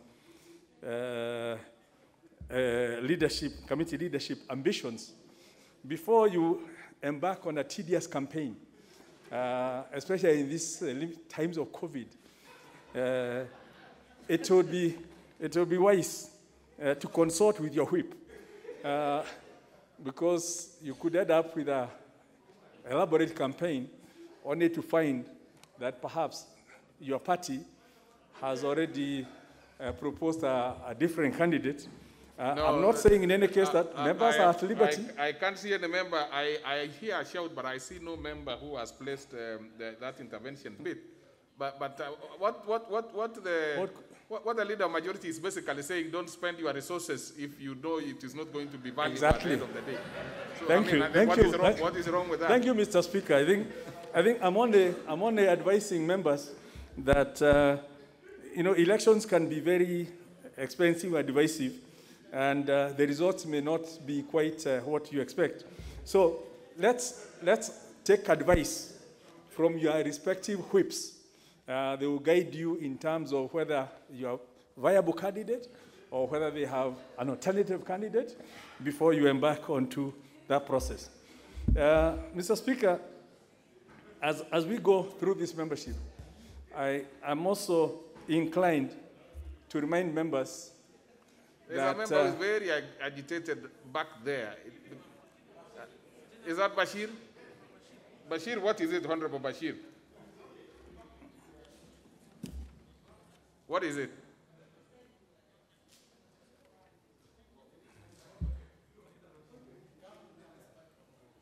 It is very difficult to locate you there. 64, thank you. You know your name is Bashir, but here it is written Abdallah Sheikh. Now, all of them are yours anyway. The right title is the Honorable Major, don't forget. The Honorable can be deleted, but Major will have to remain. Honorable Speaker. Actually, it's the other way around. You should be saying, Major, you can mention it yourself, but Honorable, you allow others to ascribe to you. Honorable Speaker, I hear the able majority leader saying that he's waiting lists from yes, put on your from the party and the party leaders. So is he insinuating that we are going to have a selection and not elections in the committees? No, he did not suggest that as far as I can hear from here. Thank you. He only advised members to be careful before they embark on rigors of a campaign. I mean, and it was fairly straightforward. Thank you. Thank you, Mr. Speaker. Mr. Speaker, like I said, I'm convinced that perhaps members require this reminder that if you look at the statistics as being released by the Ministry of Health, we are moving into a dangerous zone as far as COVID the pandemic is shaping up within this country. And the numbers on the rise is getting into the community face. And as members of parliament, we may have our immunity in terms of speeches made on the floor of this house. But we certainly don't have immunity from COVID, and even within our interactions within here. And I would want to ask members that whether you have been tested and you're negative, the fact that you tested yesterday negative does not mean you cannot get infected today. Because I think some people have had that false sense of security, that because I've been tested, now I can interact. I want to ask members, especially in the House, and as we embark on looking for votes in the committees, let's remember the basics on social distancing, the masks, and basically, I expect members are all maintaining their hygiene anyway. So, not just in the House, but also within our interaction with members of the public. Remember, it's now at the community phase. The numbers are moved, and it's not getting better. So let us protect ourselves. Kenyans need us to help them in the task they gave us. I just want to re-emphasize that so that we, as we go forward, we also take care. Mr. Speaker, again, this list, as guided by the Speaker, must be approved as it is. There cannot be any alteration, not even from us, without having to go back to selection committee. So I urge members that we don't take so much on it. We process it so that we can move to unlock the Speaker's communication in the afternoon. And with those, I beg to move and ask the leader of the minority, the Honorable John Badi, to second. Okay. Thank you, Mr. Speaker. Mr. Speaker, I rise to second the motion as ably moved by my colleague, the leader of majority. And Mr. Speaker, remember, just before we went on recess, we actually had brought this motion to the House. But Mr. Speaker, because of need for further consultation, which I want to graciously thank the leader of majority for accepting to withdraw the list that was tabled that day for further consultation, which we have ably conducted amongst ourselves, today what we are doing is to give to this House the full details, the list of all members in all committees. We have here 15 departmental committees. We have 4 financial audit and money-related committees and 12 other committees. We have tried as much as possible to make sure that at least every member falls in at least one committee. If there is any oversight, Mr. Speaker, we can still deal with it. No work done by human being would ever be perfect. And I think we have tried as much as possible. The whips, our 2 whips, both the Honorable Wangwe and Honorable Junet Mohammed, have done, in my view, very splendid work, and which is very encouraging. Mr. Speaker, there are certain changes which you have made because this is actually midterm. It's like a midterm of the life of this parliament, and we have made midterm changes. And we had indicated previously that we look at even attendance of members in various committees to look at your enthusiasm and how you value the work in that committee. And we have also assessed other members who probably for the past 2 years plus have not been fairly treated. But Mr. Speaker, I'm happy that we have members who are going to give their all to these committees. I'm particularly concerned about the Committee on Justice and Legal Affairs, which is going to have a heavy calendar and a heavy workload ahead of them. We have new members in that committee, about 8 new members in this committee. Sarah Correre, Gideon, no, sorry, not 8 members, I'm reading the wrong one. We have about 7 new members in that committee. The Honorable Emmanuel Wangwe, who is the whip on majority side, and also the Honorable Junet Mohammed, the whip from the minority side. This is basically, because you know the whips bring order. This is a committee where we need serious order going forward. You know what we expect. The BBI report is going to come, and a lot of it is going to be dealt with in this House. And so we expect the 2 whips to work with the chair and the vice chair to really bring order in terms of legislation. We have Antonio Luoch, who is a renowned lawyer. We have Paul Otiende Amolo, who is a very serious lawyer in this country, and hopefully is going to deputize the chair of the committee, who is likely to be Muturi Kigano, Mr. Speaker. And then we also have Josephine Lesuda, who is a very serious lady, I know, and Robert Gichimu. Mr. Speaker, Minority Leader, wouldn't you kindly have allowed the matter to go through this phase before you now give the preferences? I've just talked of likely, Mr. Speaker, and hopefully. And you can't, I cannot be stopped from being hopeful and expecting. Likelihood of something can happen, it may not happen. But Mr. Speaker, let me wind up my contribution to this motion that what the leader of majority had suggested is, yes, there is democracy. But Mr. Speaker, we are a parliamentary party democracy. And we are here with a lot of contribution from our parliamentary parties. That is why the parties were allowed to make suggestions and recommendations on who sits where, and that was adopted by the selection committee. The same parties have also expressed the desires on the leadership of these committees.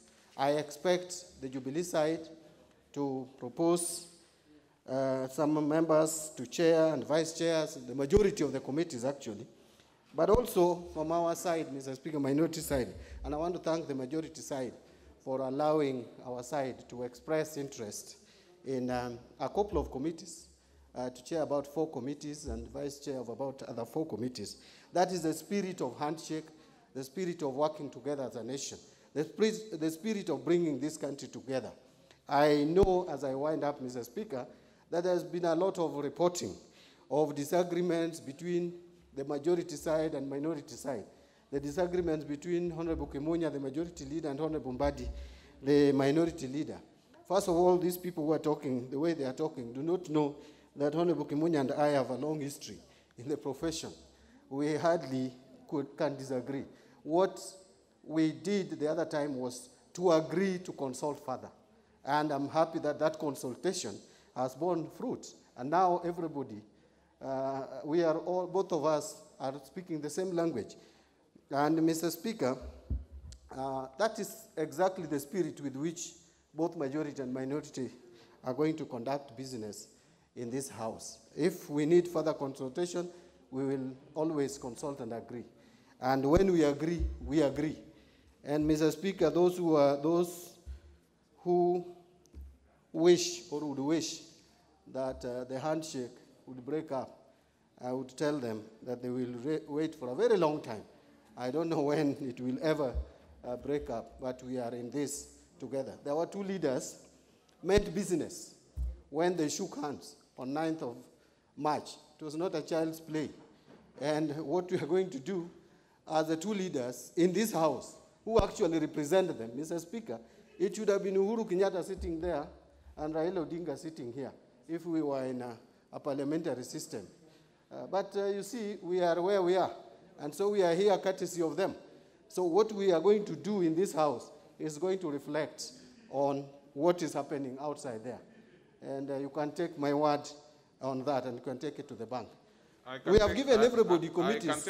I can take your word on anything else, but not where they were supposed to be sitting, because they would be much closer here. They would be sitting next here and the other one there. Your seat would still be that. I'm supposing, you know, Mr. Speaker, Mr. Speaker, today you don't want me to exercise my democratic right to speak freely. But Mr. Speaker, we have given committees to everybody, including Ochieng, Mr. Speaker, who probably thought a few days ago that we'd leave him without a committee. As to whether a committee is big or small, it's your own judgment and your own assessment, and you cannot force your assessment on us. As far as I'm concerned, these committees are the same. In fact, there is a committee, Mr. Chairman, Mr. Speaker, who in the last parliament, I will not mention which is this committee. No one wanted that committee. But this time, Mr. Speaker, we attempted to remove one member from that committee to another. Mr. Speaker, it was not easy. We had to return that member there.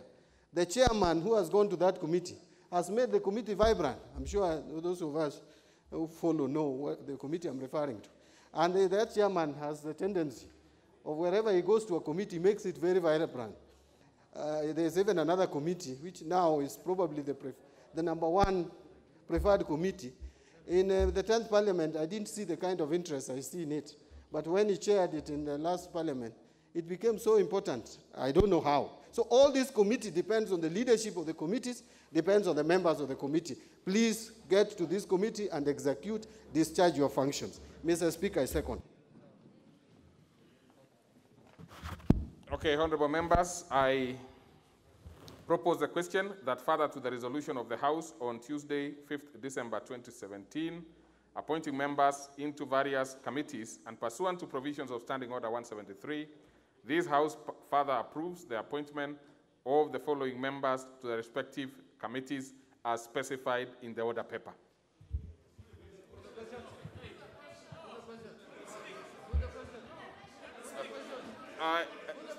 Let us have a few members.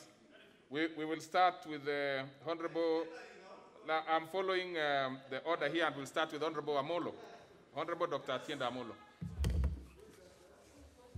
Thank you, Mr. Speaker. Mr. Speaker, I rise to second and support this motion.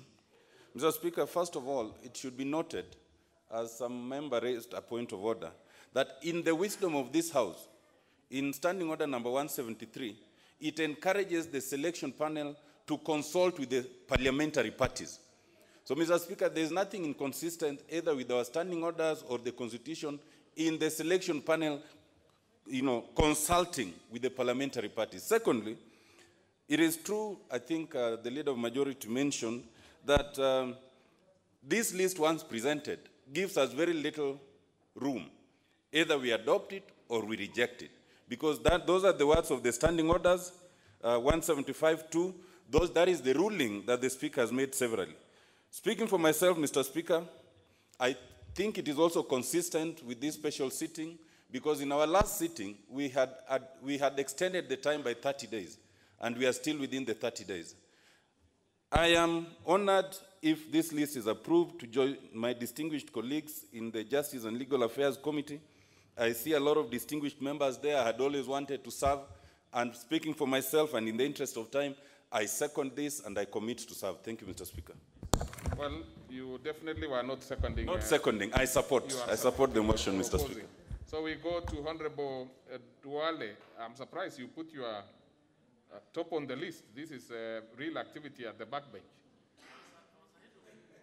Well, from my records here, it is him who is ahead. Yeah, thank you, Mr. Speaker, because I have to get used to the new environment. Mr. Speaker, as I support this list, first I want to thank both the Leader of Majority and the Minority, because in my old position, this is one of the most difficult things that the whips and the Leader of Majority go through, combining and compiling committee list to members. But let me not dwell on that. Let me dwell on the importance of committees. Committees are a vital tool and organ for any legislative procedure and processes. Without having an effective and efficient committees, then the plenary will have no business. That must come out very, very clearly. Whether it is the processing of bills, either government or private members' bills, whether it is dealing with the petitions, whether it is dealing with statements and questions under the presidential system of government, of governance. Second and more important, it's committees that conduct a fundamental constitutional obligation known as public participation. So committees do review legislative proposals that are brought to this House. Committees scrutinize the governance activity, the policies, the trade agreements, and all ratifications. Committees deal with the investigation and special issues like Public Accounts Committee and public investment. Committees like appointment, they deal with the vetting and approval of executive appointments. And finally, committees provide a platform for public participation in the execution of specific items. And all committees are, in my opinion, and Mr. Speaker, you know, Honorable Kimunya, because he's learning the ropes, there are certain things that party leaders give instruction that you don't say it on the floor of the House. It might, in a way, contradict the standing orders. You know, yeah, there are things that you do administratively in-house in your offices. Because when we are here, we are guided by the standing orders. And I want to make it very clear. Now, the House has given you 30 days. In fact, the standing orders are very clear that elections should have taken place within 7 days. But because the House override the standing orders and gave you 30 days, I think from the time when we got the 30 days, the few days which are remaining must be enough for committees to conduct elections. Speaker, the other thing I really want to raise, and I'm sure, you know, in future I think even the clerk's office should put the order paper the way we are used to, you know, 24 hours. Now that I have enough time, you know, I wanted to study the order paper, look at it in compliance with the standing orders. But I'm sure I hold a PhD, I do this.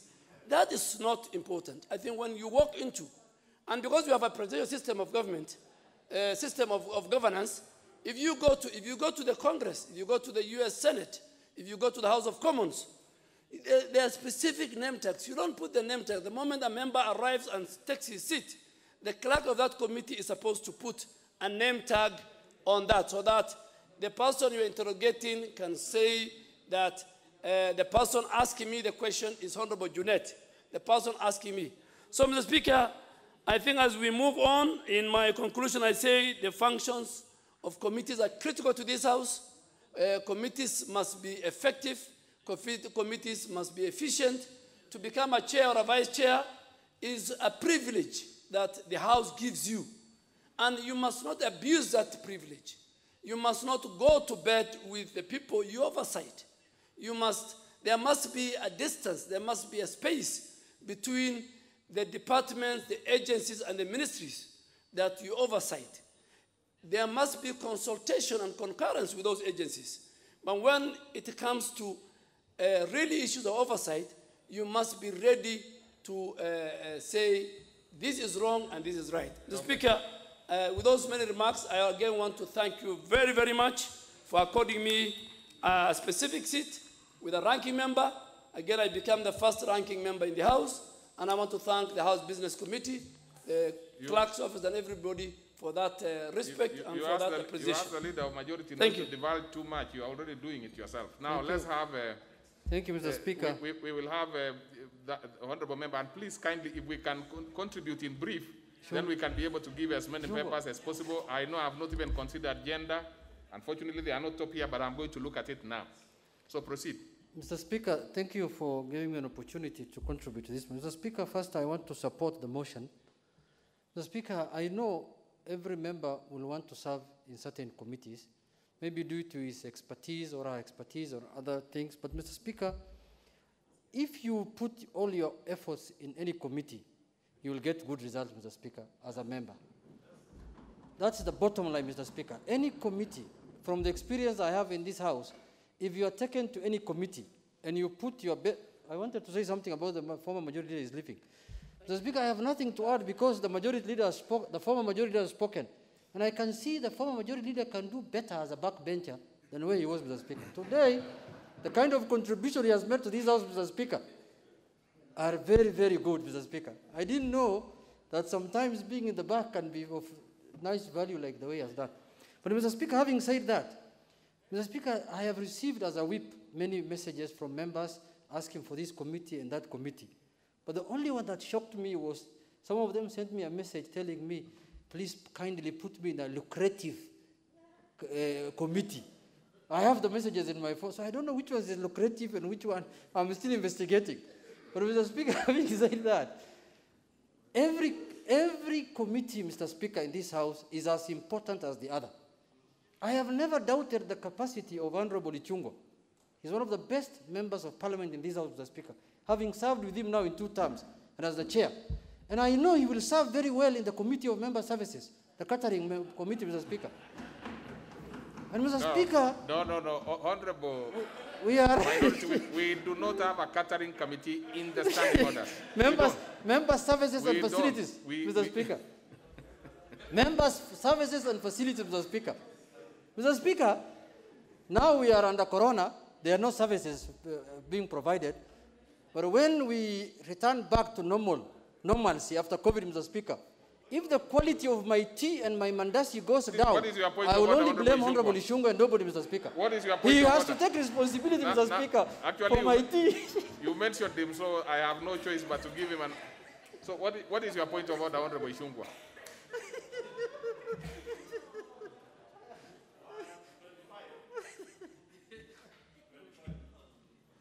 I can't see one, I only see 126 here. Okay, I can't see the 125. There must be a problem somewhere. Now, just use that one next. I don't know what you will do with Honorable Cameron. Well, it will be redone after you leave. Thank you, Honorable Speaker. And I actually rose on a point of information, and I'm glad that the Honorable if it is a point of information. Minority Whip was gracious enough to accept the information that indeed there are member services being offered even today. Member services does not mean catering. I know having come from where he comes from, catering is very important. But member services, Honorable Junet, includes you being facilitated to be in this House this morning. amidst this pandemic. And I want to assure you, Honorable Junet, I will make sure that you are properly facilitated. Even the deputy leader of minority, Mzee Baba of the House, Mzee Nuru Angwenyi, Mzee Maina Kamanda, we will ensure, whether it is virtually or physically, they are properly facilitated to be able to transact business on behalf of their members. Thank you, Mr. Speaker. You sneaked in and tried to give information when I thought you were rising on a point of order. But proceed and finalize. Thank you. Yeah, Mr. Speaker, I want to thank him for the good information he has given me and for taking up the job with gusto, Mr. Speaker. I knew his capacity. He might have been, he even runs butcheries in Kikuyu, I know, Mr. Speaker. So I know that is good job he can do. But finally, Mr. Speaker, I want to urge, finally, Mr. Speaker, I want to urge members to pass this list as it is. We have tried as best as possible to place members in different committees. Please, and this is not final. This is not conclusive, Mr. Speaker. In case of any changes required going forward, Mr. Speaker, we are going to make sure as whips, we listen to members, we will change where we can. Where if somebody is not, if a member is not comfortable in a certain committee, our offices are open to listen to Mr. But Mr. Speaker, finally, as the leader of majority has alluded to, after this list has passed, we will have elections for different committees, Mr. Speaker. For those who are from my side and the NASA coalition, please don't start campaign. Please consult me. I might be having information that you don't have, that I want to share with you. Don't waste your money, as the leader has said. Before we start campaign, let's have a small meeting in my office. We agree. We are going to contest in 7 or so positions. Let us agree and consensus, because if you go against my directions, the consequences will be dire. I'm going to whip you thoroughly, Mr. Speaker. Thank you, Mr. Speaker. Well, let's have Honorable Metito. Honorable Metito. Thank you very much, Mr. Speaker. And Mr. Speaker, I rise to support the motion. And first, let me also take this opportunity to thank the leadership of both sides of the House, the leader of majority and majority whip, and the minority leader and minority whip. Mr. Speaker, like the former majority leader, in the last parliament, I was the majority whip in this House. And I can attest that this is not an easy work, Mr. Speaker.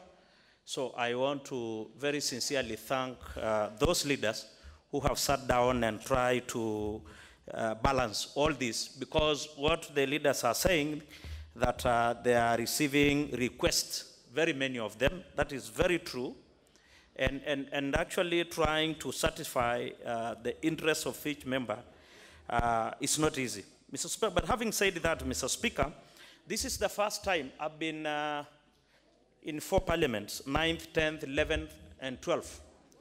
And Mr. Speaker, this is the first time we are doing almost an overhaul of these committees, especially departmental committees, mid-term, Mr. Speaker. It has advantages, it has disadvantages, Mr. Speaker.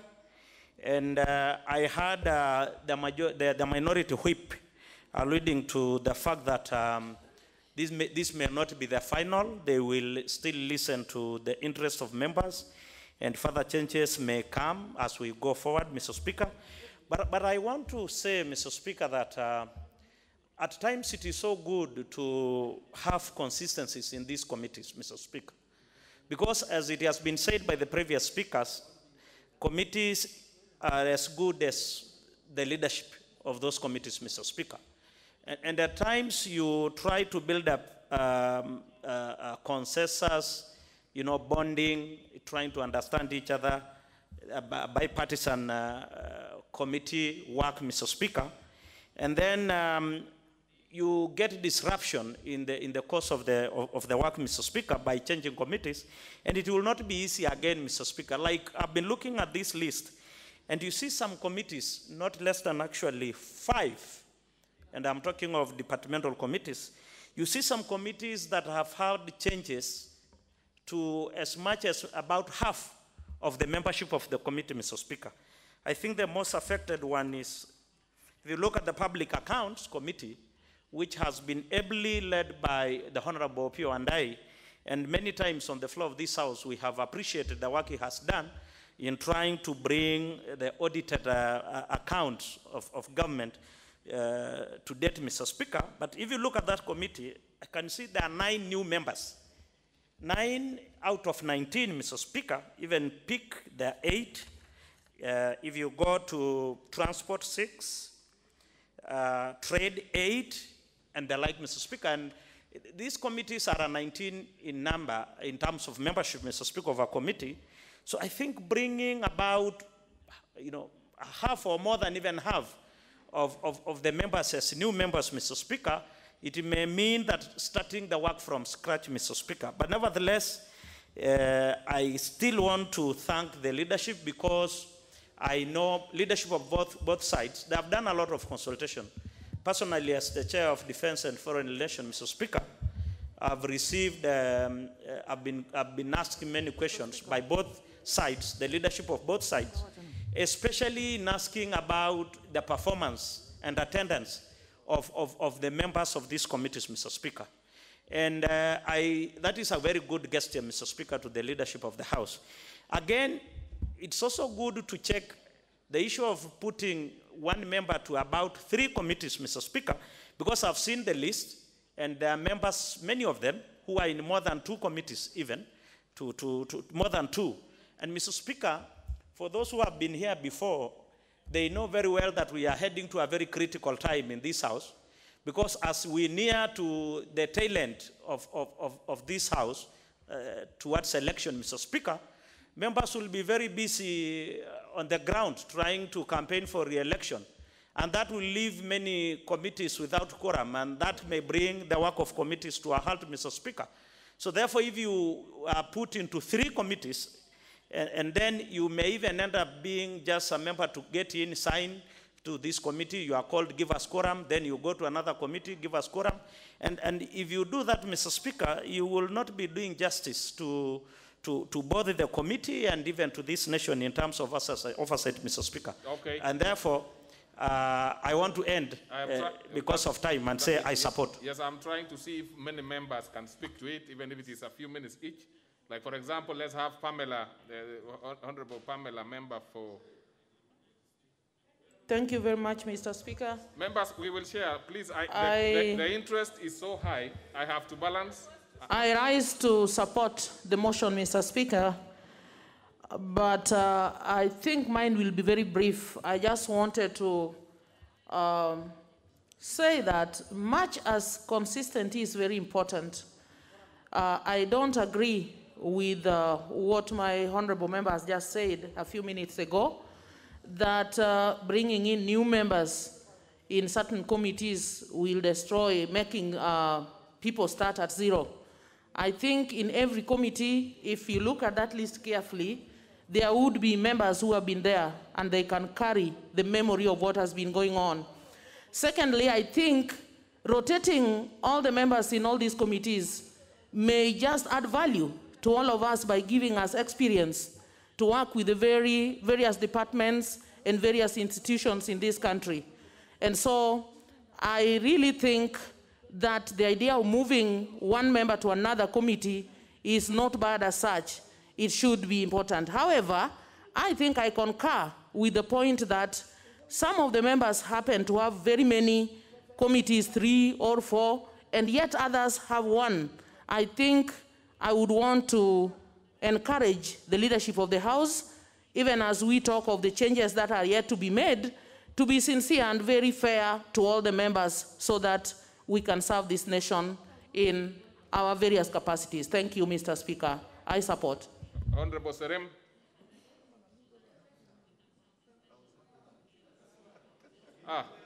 You are the other side. Sorry, this is a confusion of members sitting in different places. Thank you, Mr. Speaker. I'm going to give as many members as is possible. So members, hold on, you will get your opportunity. Thank you, Mr. Speaker. I stand to support the motion with reservation, Mr. Speaker. I've seen that the whips did a job that, in my view, needs some few corrections, Mr. Speaker. Let me pick up one example, Mr. Speaker. A member of parliament from in Moi, and Abkoi, Mr. Speaker, Mr. Jepkut, is in 4 committees, Mr. Speaker. In the first timer.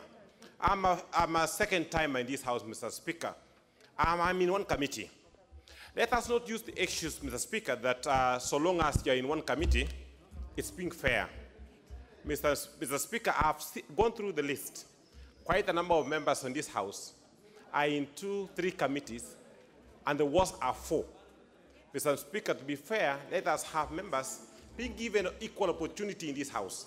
We might have difference of opinion, but you cannot punish members on the floor of this House just because they have a different opinion on what maybe the whips feel about our members, Mr. Speaker. Mr. Speaker, I served as a vice chair of a committee and understand the consequences of a member being a chair or a vice chair on the other party, on other committee, Mr. Chair, Mr. Speaker. So if you are vice chair or a chair and you are in 2 committees, the other committee will definitely suffer, Mr. Speaker. So being in 4 committees or 3 committees and other members are in 1 committee, it was fair, Mr. Speaker. So I support the motion with the reservations. Thank you. Okay, then we go to the other side. No, we'll have to go that direction. Honorable Ishungwa. What is? But let's be brief, honorable members. I'll give now 2 on this other side, as we are about to wind up now. Proceed, Honorable Ishungwa. Thank you, Honorable Speaker. And I rise, Honorable Speaker, to support this motion. But, Honorable Speaker, with the reservation that has just been mentioned by the Honorable Serem, that indeed, in our standing orders, Honorable Speaker, are quite explicit that no member should be appointed to serve in more than 2 departmental committees. And therefore hope that the 2 whips, both the minority and majority whips, will act swiftly to correct that anomaly so that we are in compliance with our own standing orders. Honorable Speaker, I must also take this opportunity to thank the majority leader, the majority whip, and members of the Selections Committee for the opportunity to once again serve in another committee of this House, the Committee of Member Services and Facilities, Honorable Speaker, which was previously referred to as a catering committee. But, Honorable Speaker, you will appreciate that with the introduction of the enactment of the Parliamentary Service Act of 2015, this act, Honorable Speaker, indeed went to the extent of defining what will be member services and facilities. And it says in the act, Honorable Speaker, that services and facilities includes all means by which members and staff of Parliament are officially assisted in performing their parliamentary duties. And that, of course, as I was mentioning, as I informed the Honorable Junet, will include virtual links and virtual sittings, especially in this COVID age, Honorable Speaker, to ensure that even our aged members, as I mentioned, like Baba of the House, Honorable Nuru Angwenyi, the Honorable Muturu Kigano, who I have seen here, the Honorable Maina Kamanda, and others, Honorable Speaker, are able to serve their people without being constricted because of the facilities and services that will be offered by this House. Okay. Honorable Speaker, I want to please also finalize so that we can save time for others. Yes, Honorable Speaker, I'm trying to summarize. And I want to draw your reference, Honorable Speaker, to Article 127 of the Constitution, Honorable Speaker, within which Honorable Speaker informed the enactment of this Act, the Parliamentary Services Act of 2015. The Act in Article 44, sub-Article 3, is quite explicit, Honorable Speaker, and I think the leader of majority former leader of majority did mention that the Parliamentary Service Commission ought to be oversighted, like all other independent commissions in this country. The Parliamentary Service Commission must and needs to be oversighted, and the committee to oversight the Parliamentary Service Commission is this committee. And Honorable Junet, I want to assure you that I will take this new position with gusto and energy, with passion, to ensure that the Parliamentary Service Commission does its work. Okay. And Honorable Speaker, allow me, Honorable Speaker, to just mention 44.3, Honorable Speaker. The remaining passion for your committee. Honorable Speaker, I was saying Article 44, sub-Article 3 is quite explicit that the Commission shall hold biannual sessions with each House of Parliament on the status of implementation of Article 127, sub-Article 6 of the Constitution. And Honorable Speaker, it is important that we then draw reference to what Article 127, sub-Article 6 mentions about. And it talks about the responsibility of the Commission to members, Honorable Speaker.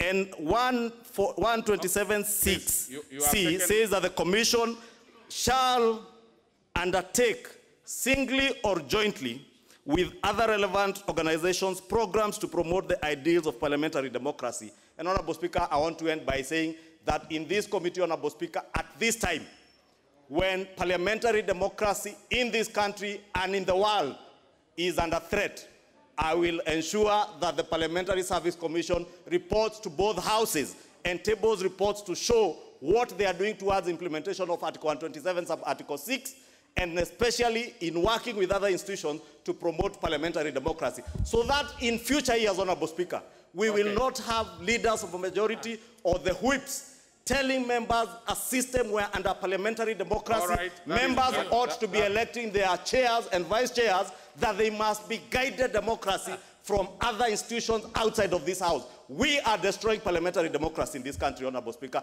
and I will want to ensure that in this 1 year or 2 years, I will work to ensure, Honorable Speaker, that we safeguard our parliamentary democracy. Thank you. Proceed. Thank you, Mr. Speaker, for giving me this opportunity. Don't bother so much with a point of order. Ask for permission to speak by clicking here. First and foremost, Mr. Speaker, I rise to... What is it, Honorable Fatuma? What's your point of order? What's your point of order? She doesn't have even... What is your point of order? Speaker, it is really unfortunate. The former chair of Budget Committee, what he say? Him himself, he was given the chair in State House. His name was read in State House. Nobody voted for him. So it is a total dishonesty, Mr. Speaker. Let us not double stand here. I heard also the majority, former majority leader saying, Mr. Kimunya was also talking about positions. Mr. Speaker, we were in State House, we were called, and our names was read by Honorable Duale, including Mr. Kimunya, and Honorable Ishungwe here. So, Mr. Speaker, let us not even delay this debate. Put the question and we debate this matter, and we finish. We actually have only 15 minutes, so you are okay. You are within, so finalize. Thank you, Mr. Speaker. And I hope, Honorable Amalwa, you'll be brief. I'm going to be very brief. So that we can have other members speaking. I'm going to be very brief. The majority, be prepared. You probably will be the last one to speak. Thank when you. Your time comes, so you will have to wait. Thank you, give Mr. other Speaker. members and then finish. Thank you, Mr. Speaker. Mr. Speaker, I rise to support this motion. Mr. Speaker, though there are some anomalies that are there, which Mr. Speaker, we thought you should point out so that correction can be done. I've just spoken to Honorable Junaid this morning. He explained to what happened, Mr. Speaker, and I do agree with him, Mr. Speaker. This is a very difficult task in terms of placing people in committees, having worked there. Mr. Speaker, much that people have one committee, the other members with 5 committees, Mr. Speaker. When you look at our standing order number 174, it says, when you are in a leadership position, Mr. Speaker, you can only have one committee. And there's a member, Mr. Speaker, who is in 5 committees. For example, Honorable Beseli, Mr. Speaker, is in the Committee of Selection, Committee of Appointments, Committee of Health, and is also in PAC, and yet is in leadership. Is this fair, Mr. Speaker? These are 5 committees. So when we move forward to do that correction, that anomaly should be corrected. So that we can dispense with that, Honorable Amalwa. When you are a deputy whip yourself, how many committees were I had only one committee, Mr. Speaker, because when you're in leadership, you're entitled to one committee. How comes Mheshimiwa Honorable Beseli has 5 committees here?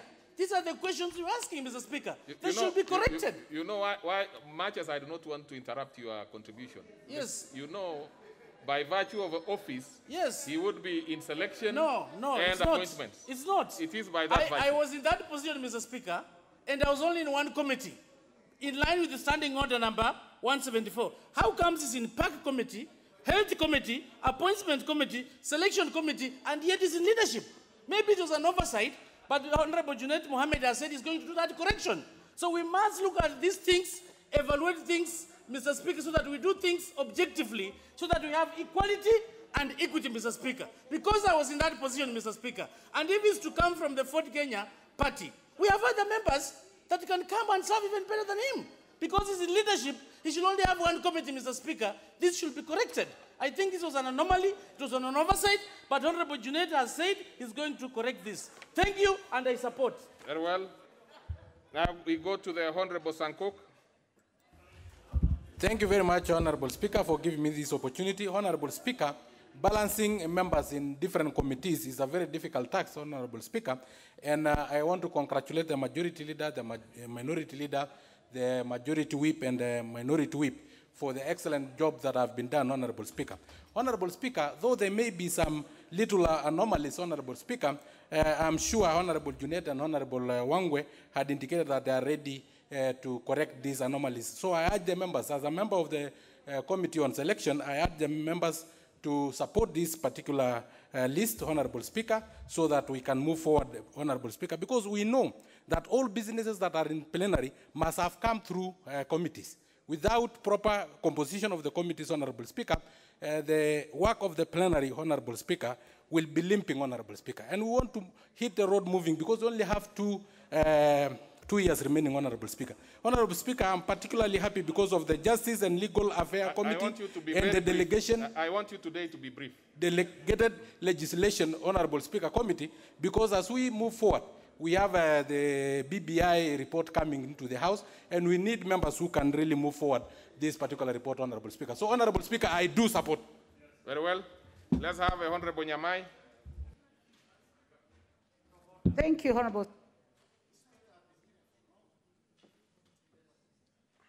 Honorable Nyamai, I've given you your mic.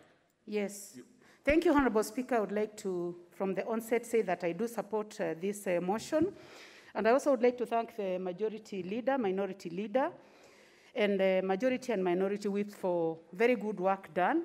Honorable Speaker, I know that it is extremely difficult to balance.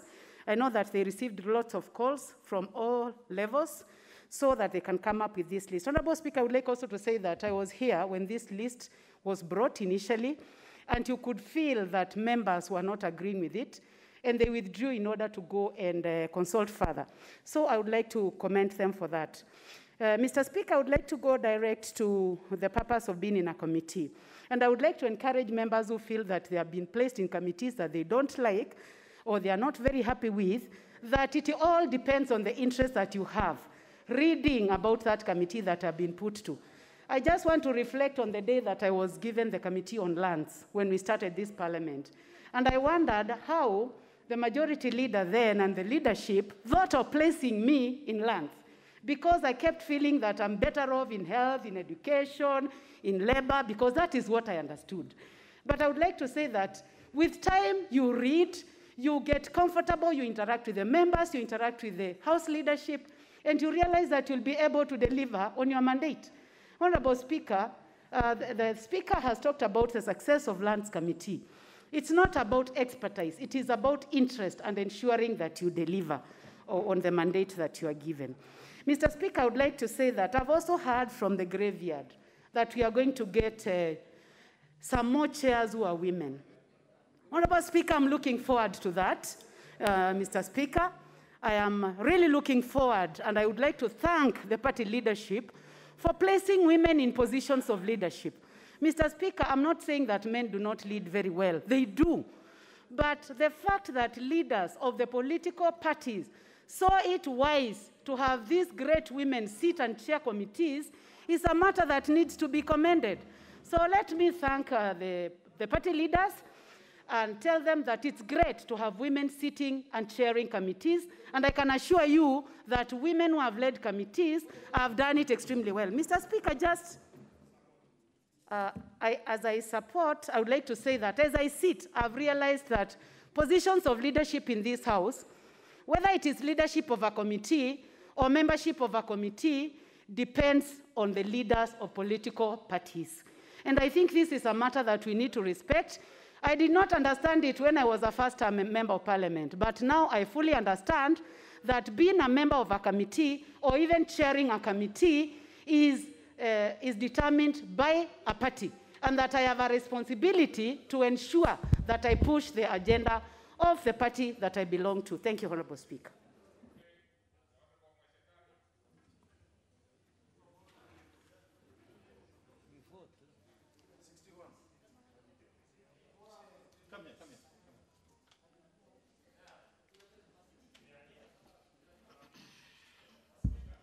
Asante sana Mheshimiwa Spika kwa kunipa fursa hii kuchangia katika mswada huu. Kwanza kabisa naunga mkono 100% mswada huu ulioletwa na kiongozi aliyo wengi katika bunge hili.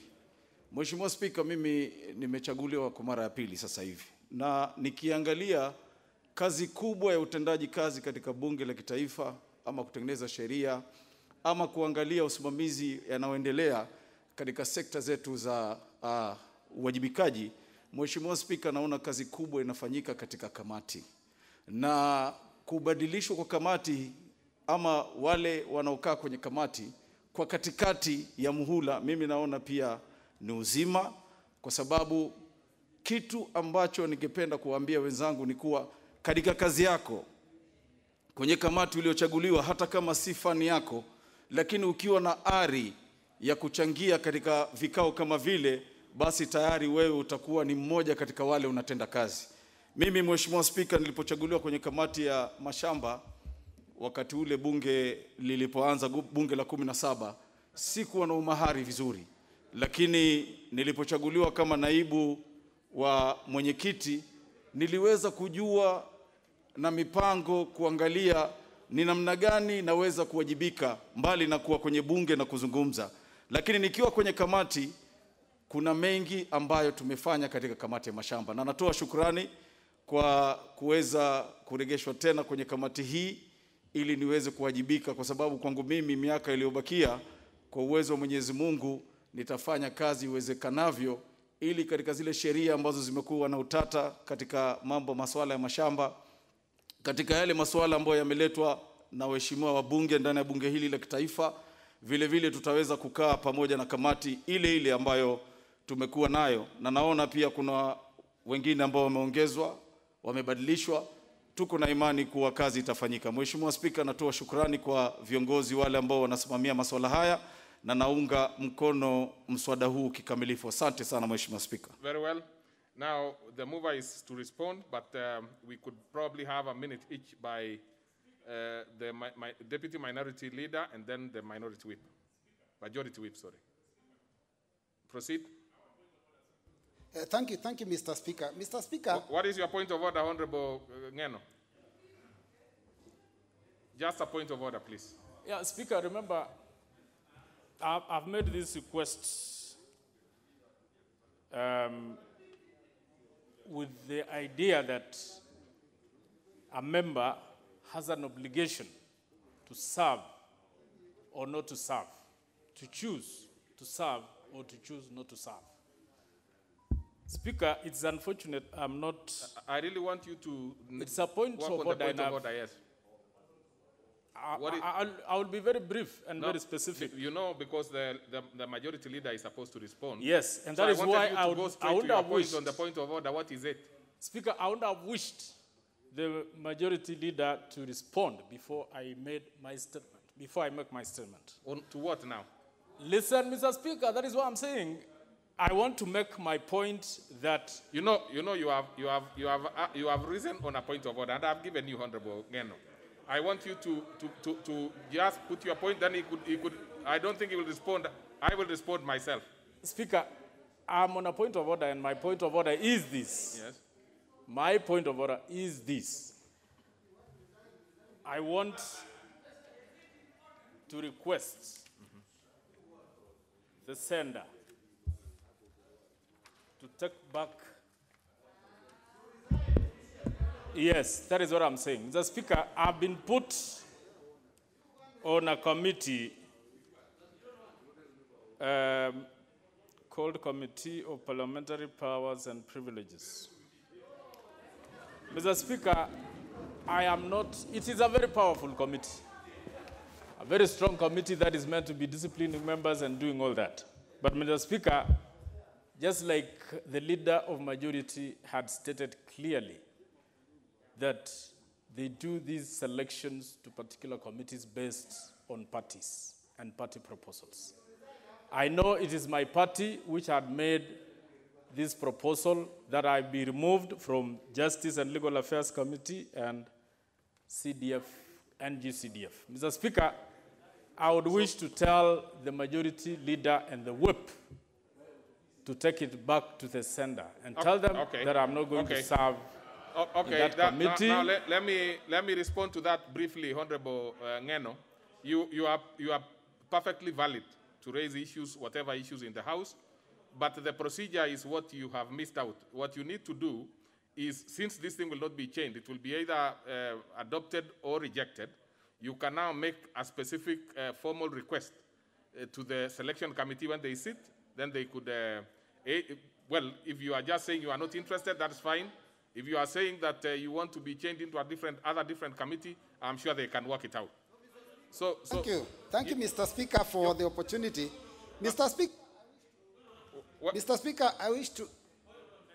Thank you. Mr. Speaker, I wish to raise three concerns very quickly.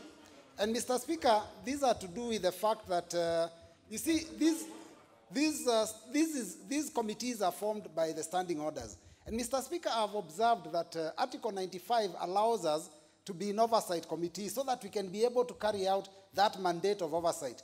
But when you look at the number of oversight committees, there are only 15, and the membership is 19, Mr. Speaker. That means a total of 285 members. Maybe through the Committee of Procedure and House Rules, in the future, we need to consider to increase the number of membership so that we can be able to each serve in a departmental committee for purposes of oversight. Okay. Mr. Speaker, the second quick one is that I also want to propose that maybe after 3 years, like we have done, the standing order should allow all committees to come to an end so that we can be able to review and then look at the people who are serving in committees, those that attend, those that do not attend, then we can make those final changes at that point. And finally, Mr. Speaker, when we have parliamentary parties, Mr. Speaker, I think it is important that parliamentary parties be also given a mandate to at least have a member in every committee in the House.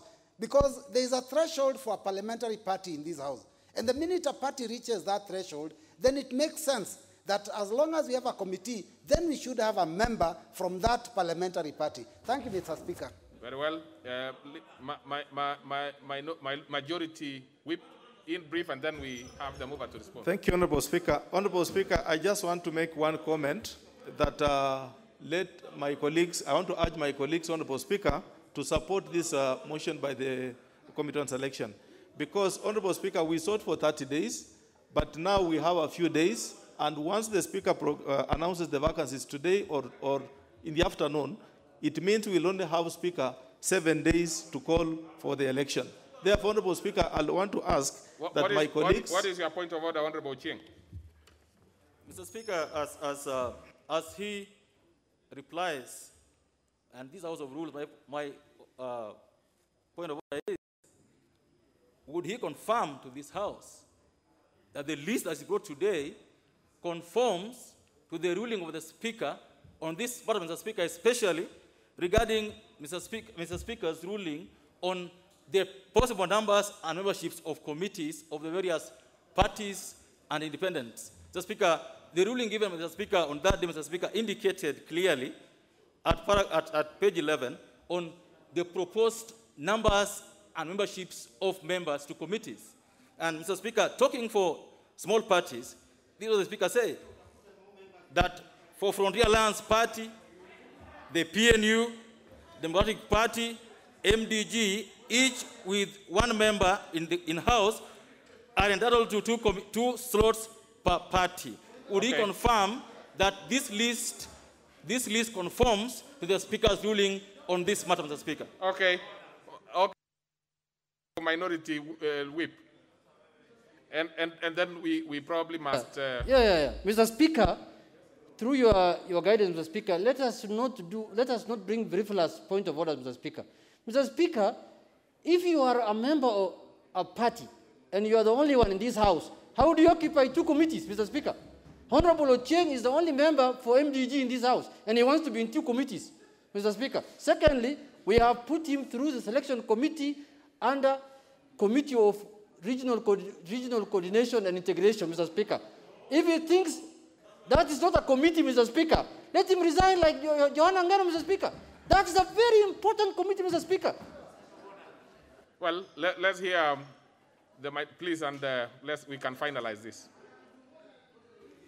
In the interest of time, Mr. Speaker, I wish just to say I support the motion And I support the motion, Honorable Speaker. Thank you. Majority Party. Yeah, Mr. Speaker, I just wish to thank members for ventilating on this list. You can now appreciate how difficult it is to place 349 members within 622 slots. If you divide 622 by 349, it's 1 point something. So there's no way you're going to have every member in 2 committees. It's simple mathematics. Mr. Speaker, let me also explain that all the chairmen also sit in a liaison committee. It's a coordination committee for the chairman. So you'll find they'll be in 2. Chaired by the Speaker. A number of them will also chair, because of the specific committees they are having, will also be called upon to be in appointments committee, which sits only when cabinet is being appointed. Could be once in 5 years or in 2 years. Or selection committee, which only meets like it's at the 3rd time in the 3 years. So there are some committees that are almost ad hoc. Yeah? So you might be counting a member is in 3 or 4, but it's in those small committees. But we have ensured that every member has at least 1 committee. And specifically, the Honorable Johanna Ngeno, who raised his own issue why he's been removed from JLAC. Mr. Speaker, the report I have here on attendance in committees, and I hate to say this, but I have to put it on record. Out of 75 meetings between January to October of JLAC, the Honorable Ngeno attended only 1. Now, so Mr. Speaker, we must take cognizance of the poor attendance of members, and we cannot continue burdening the other members with some who don't attend. And this is something we are going to follow up, that a member who does not attend 4 sittings is supposed to be reported by the chairman. But because members have been holding chairman to ransom, that if you report us, we are going to impeach you, I will take over that responsibility. And I will monitor that if members are not attending 4 meetings consecutively, the letter to the whip, we have the template. The only thing that will change is the date and the name. So, Mr. Speaker, with those remarks, I beg to reply. Okay, so I proceed to put the question, which is that further to the resolution of the House of Tuesday, 5th December 2017, appointing members to various committees, and pursuant to provisions of Standing Order 173, this House further approves the appointment of the following members to the respective committee as specified in the order paper. Will as many as of that opinion say aye? Aye. Many as of a contrary opinion say nay? The ayes have it. And honorable members, time being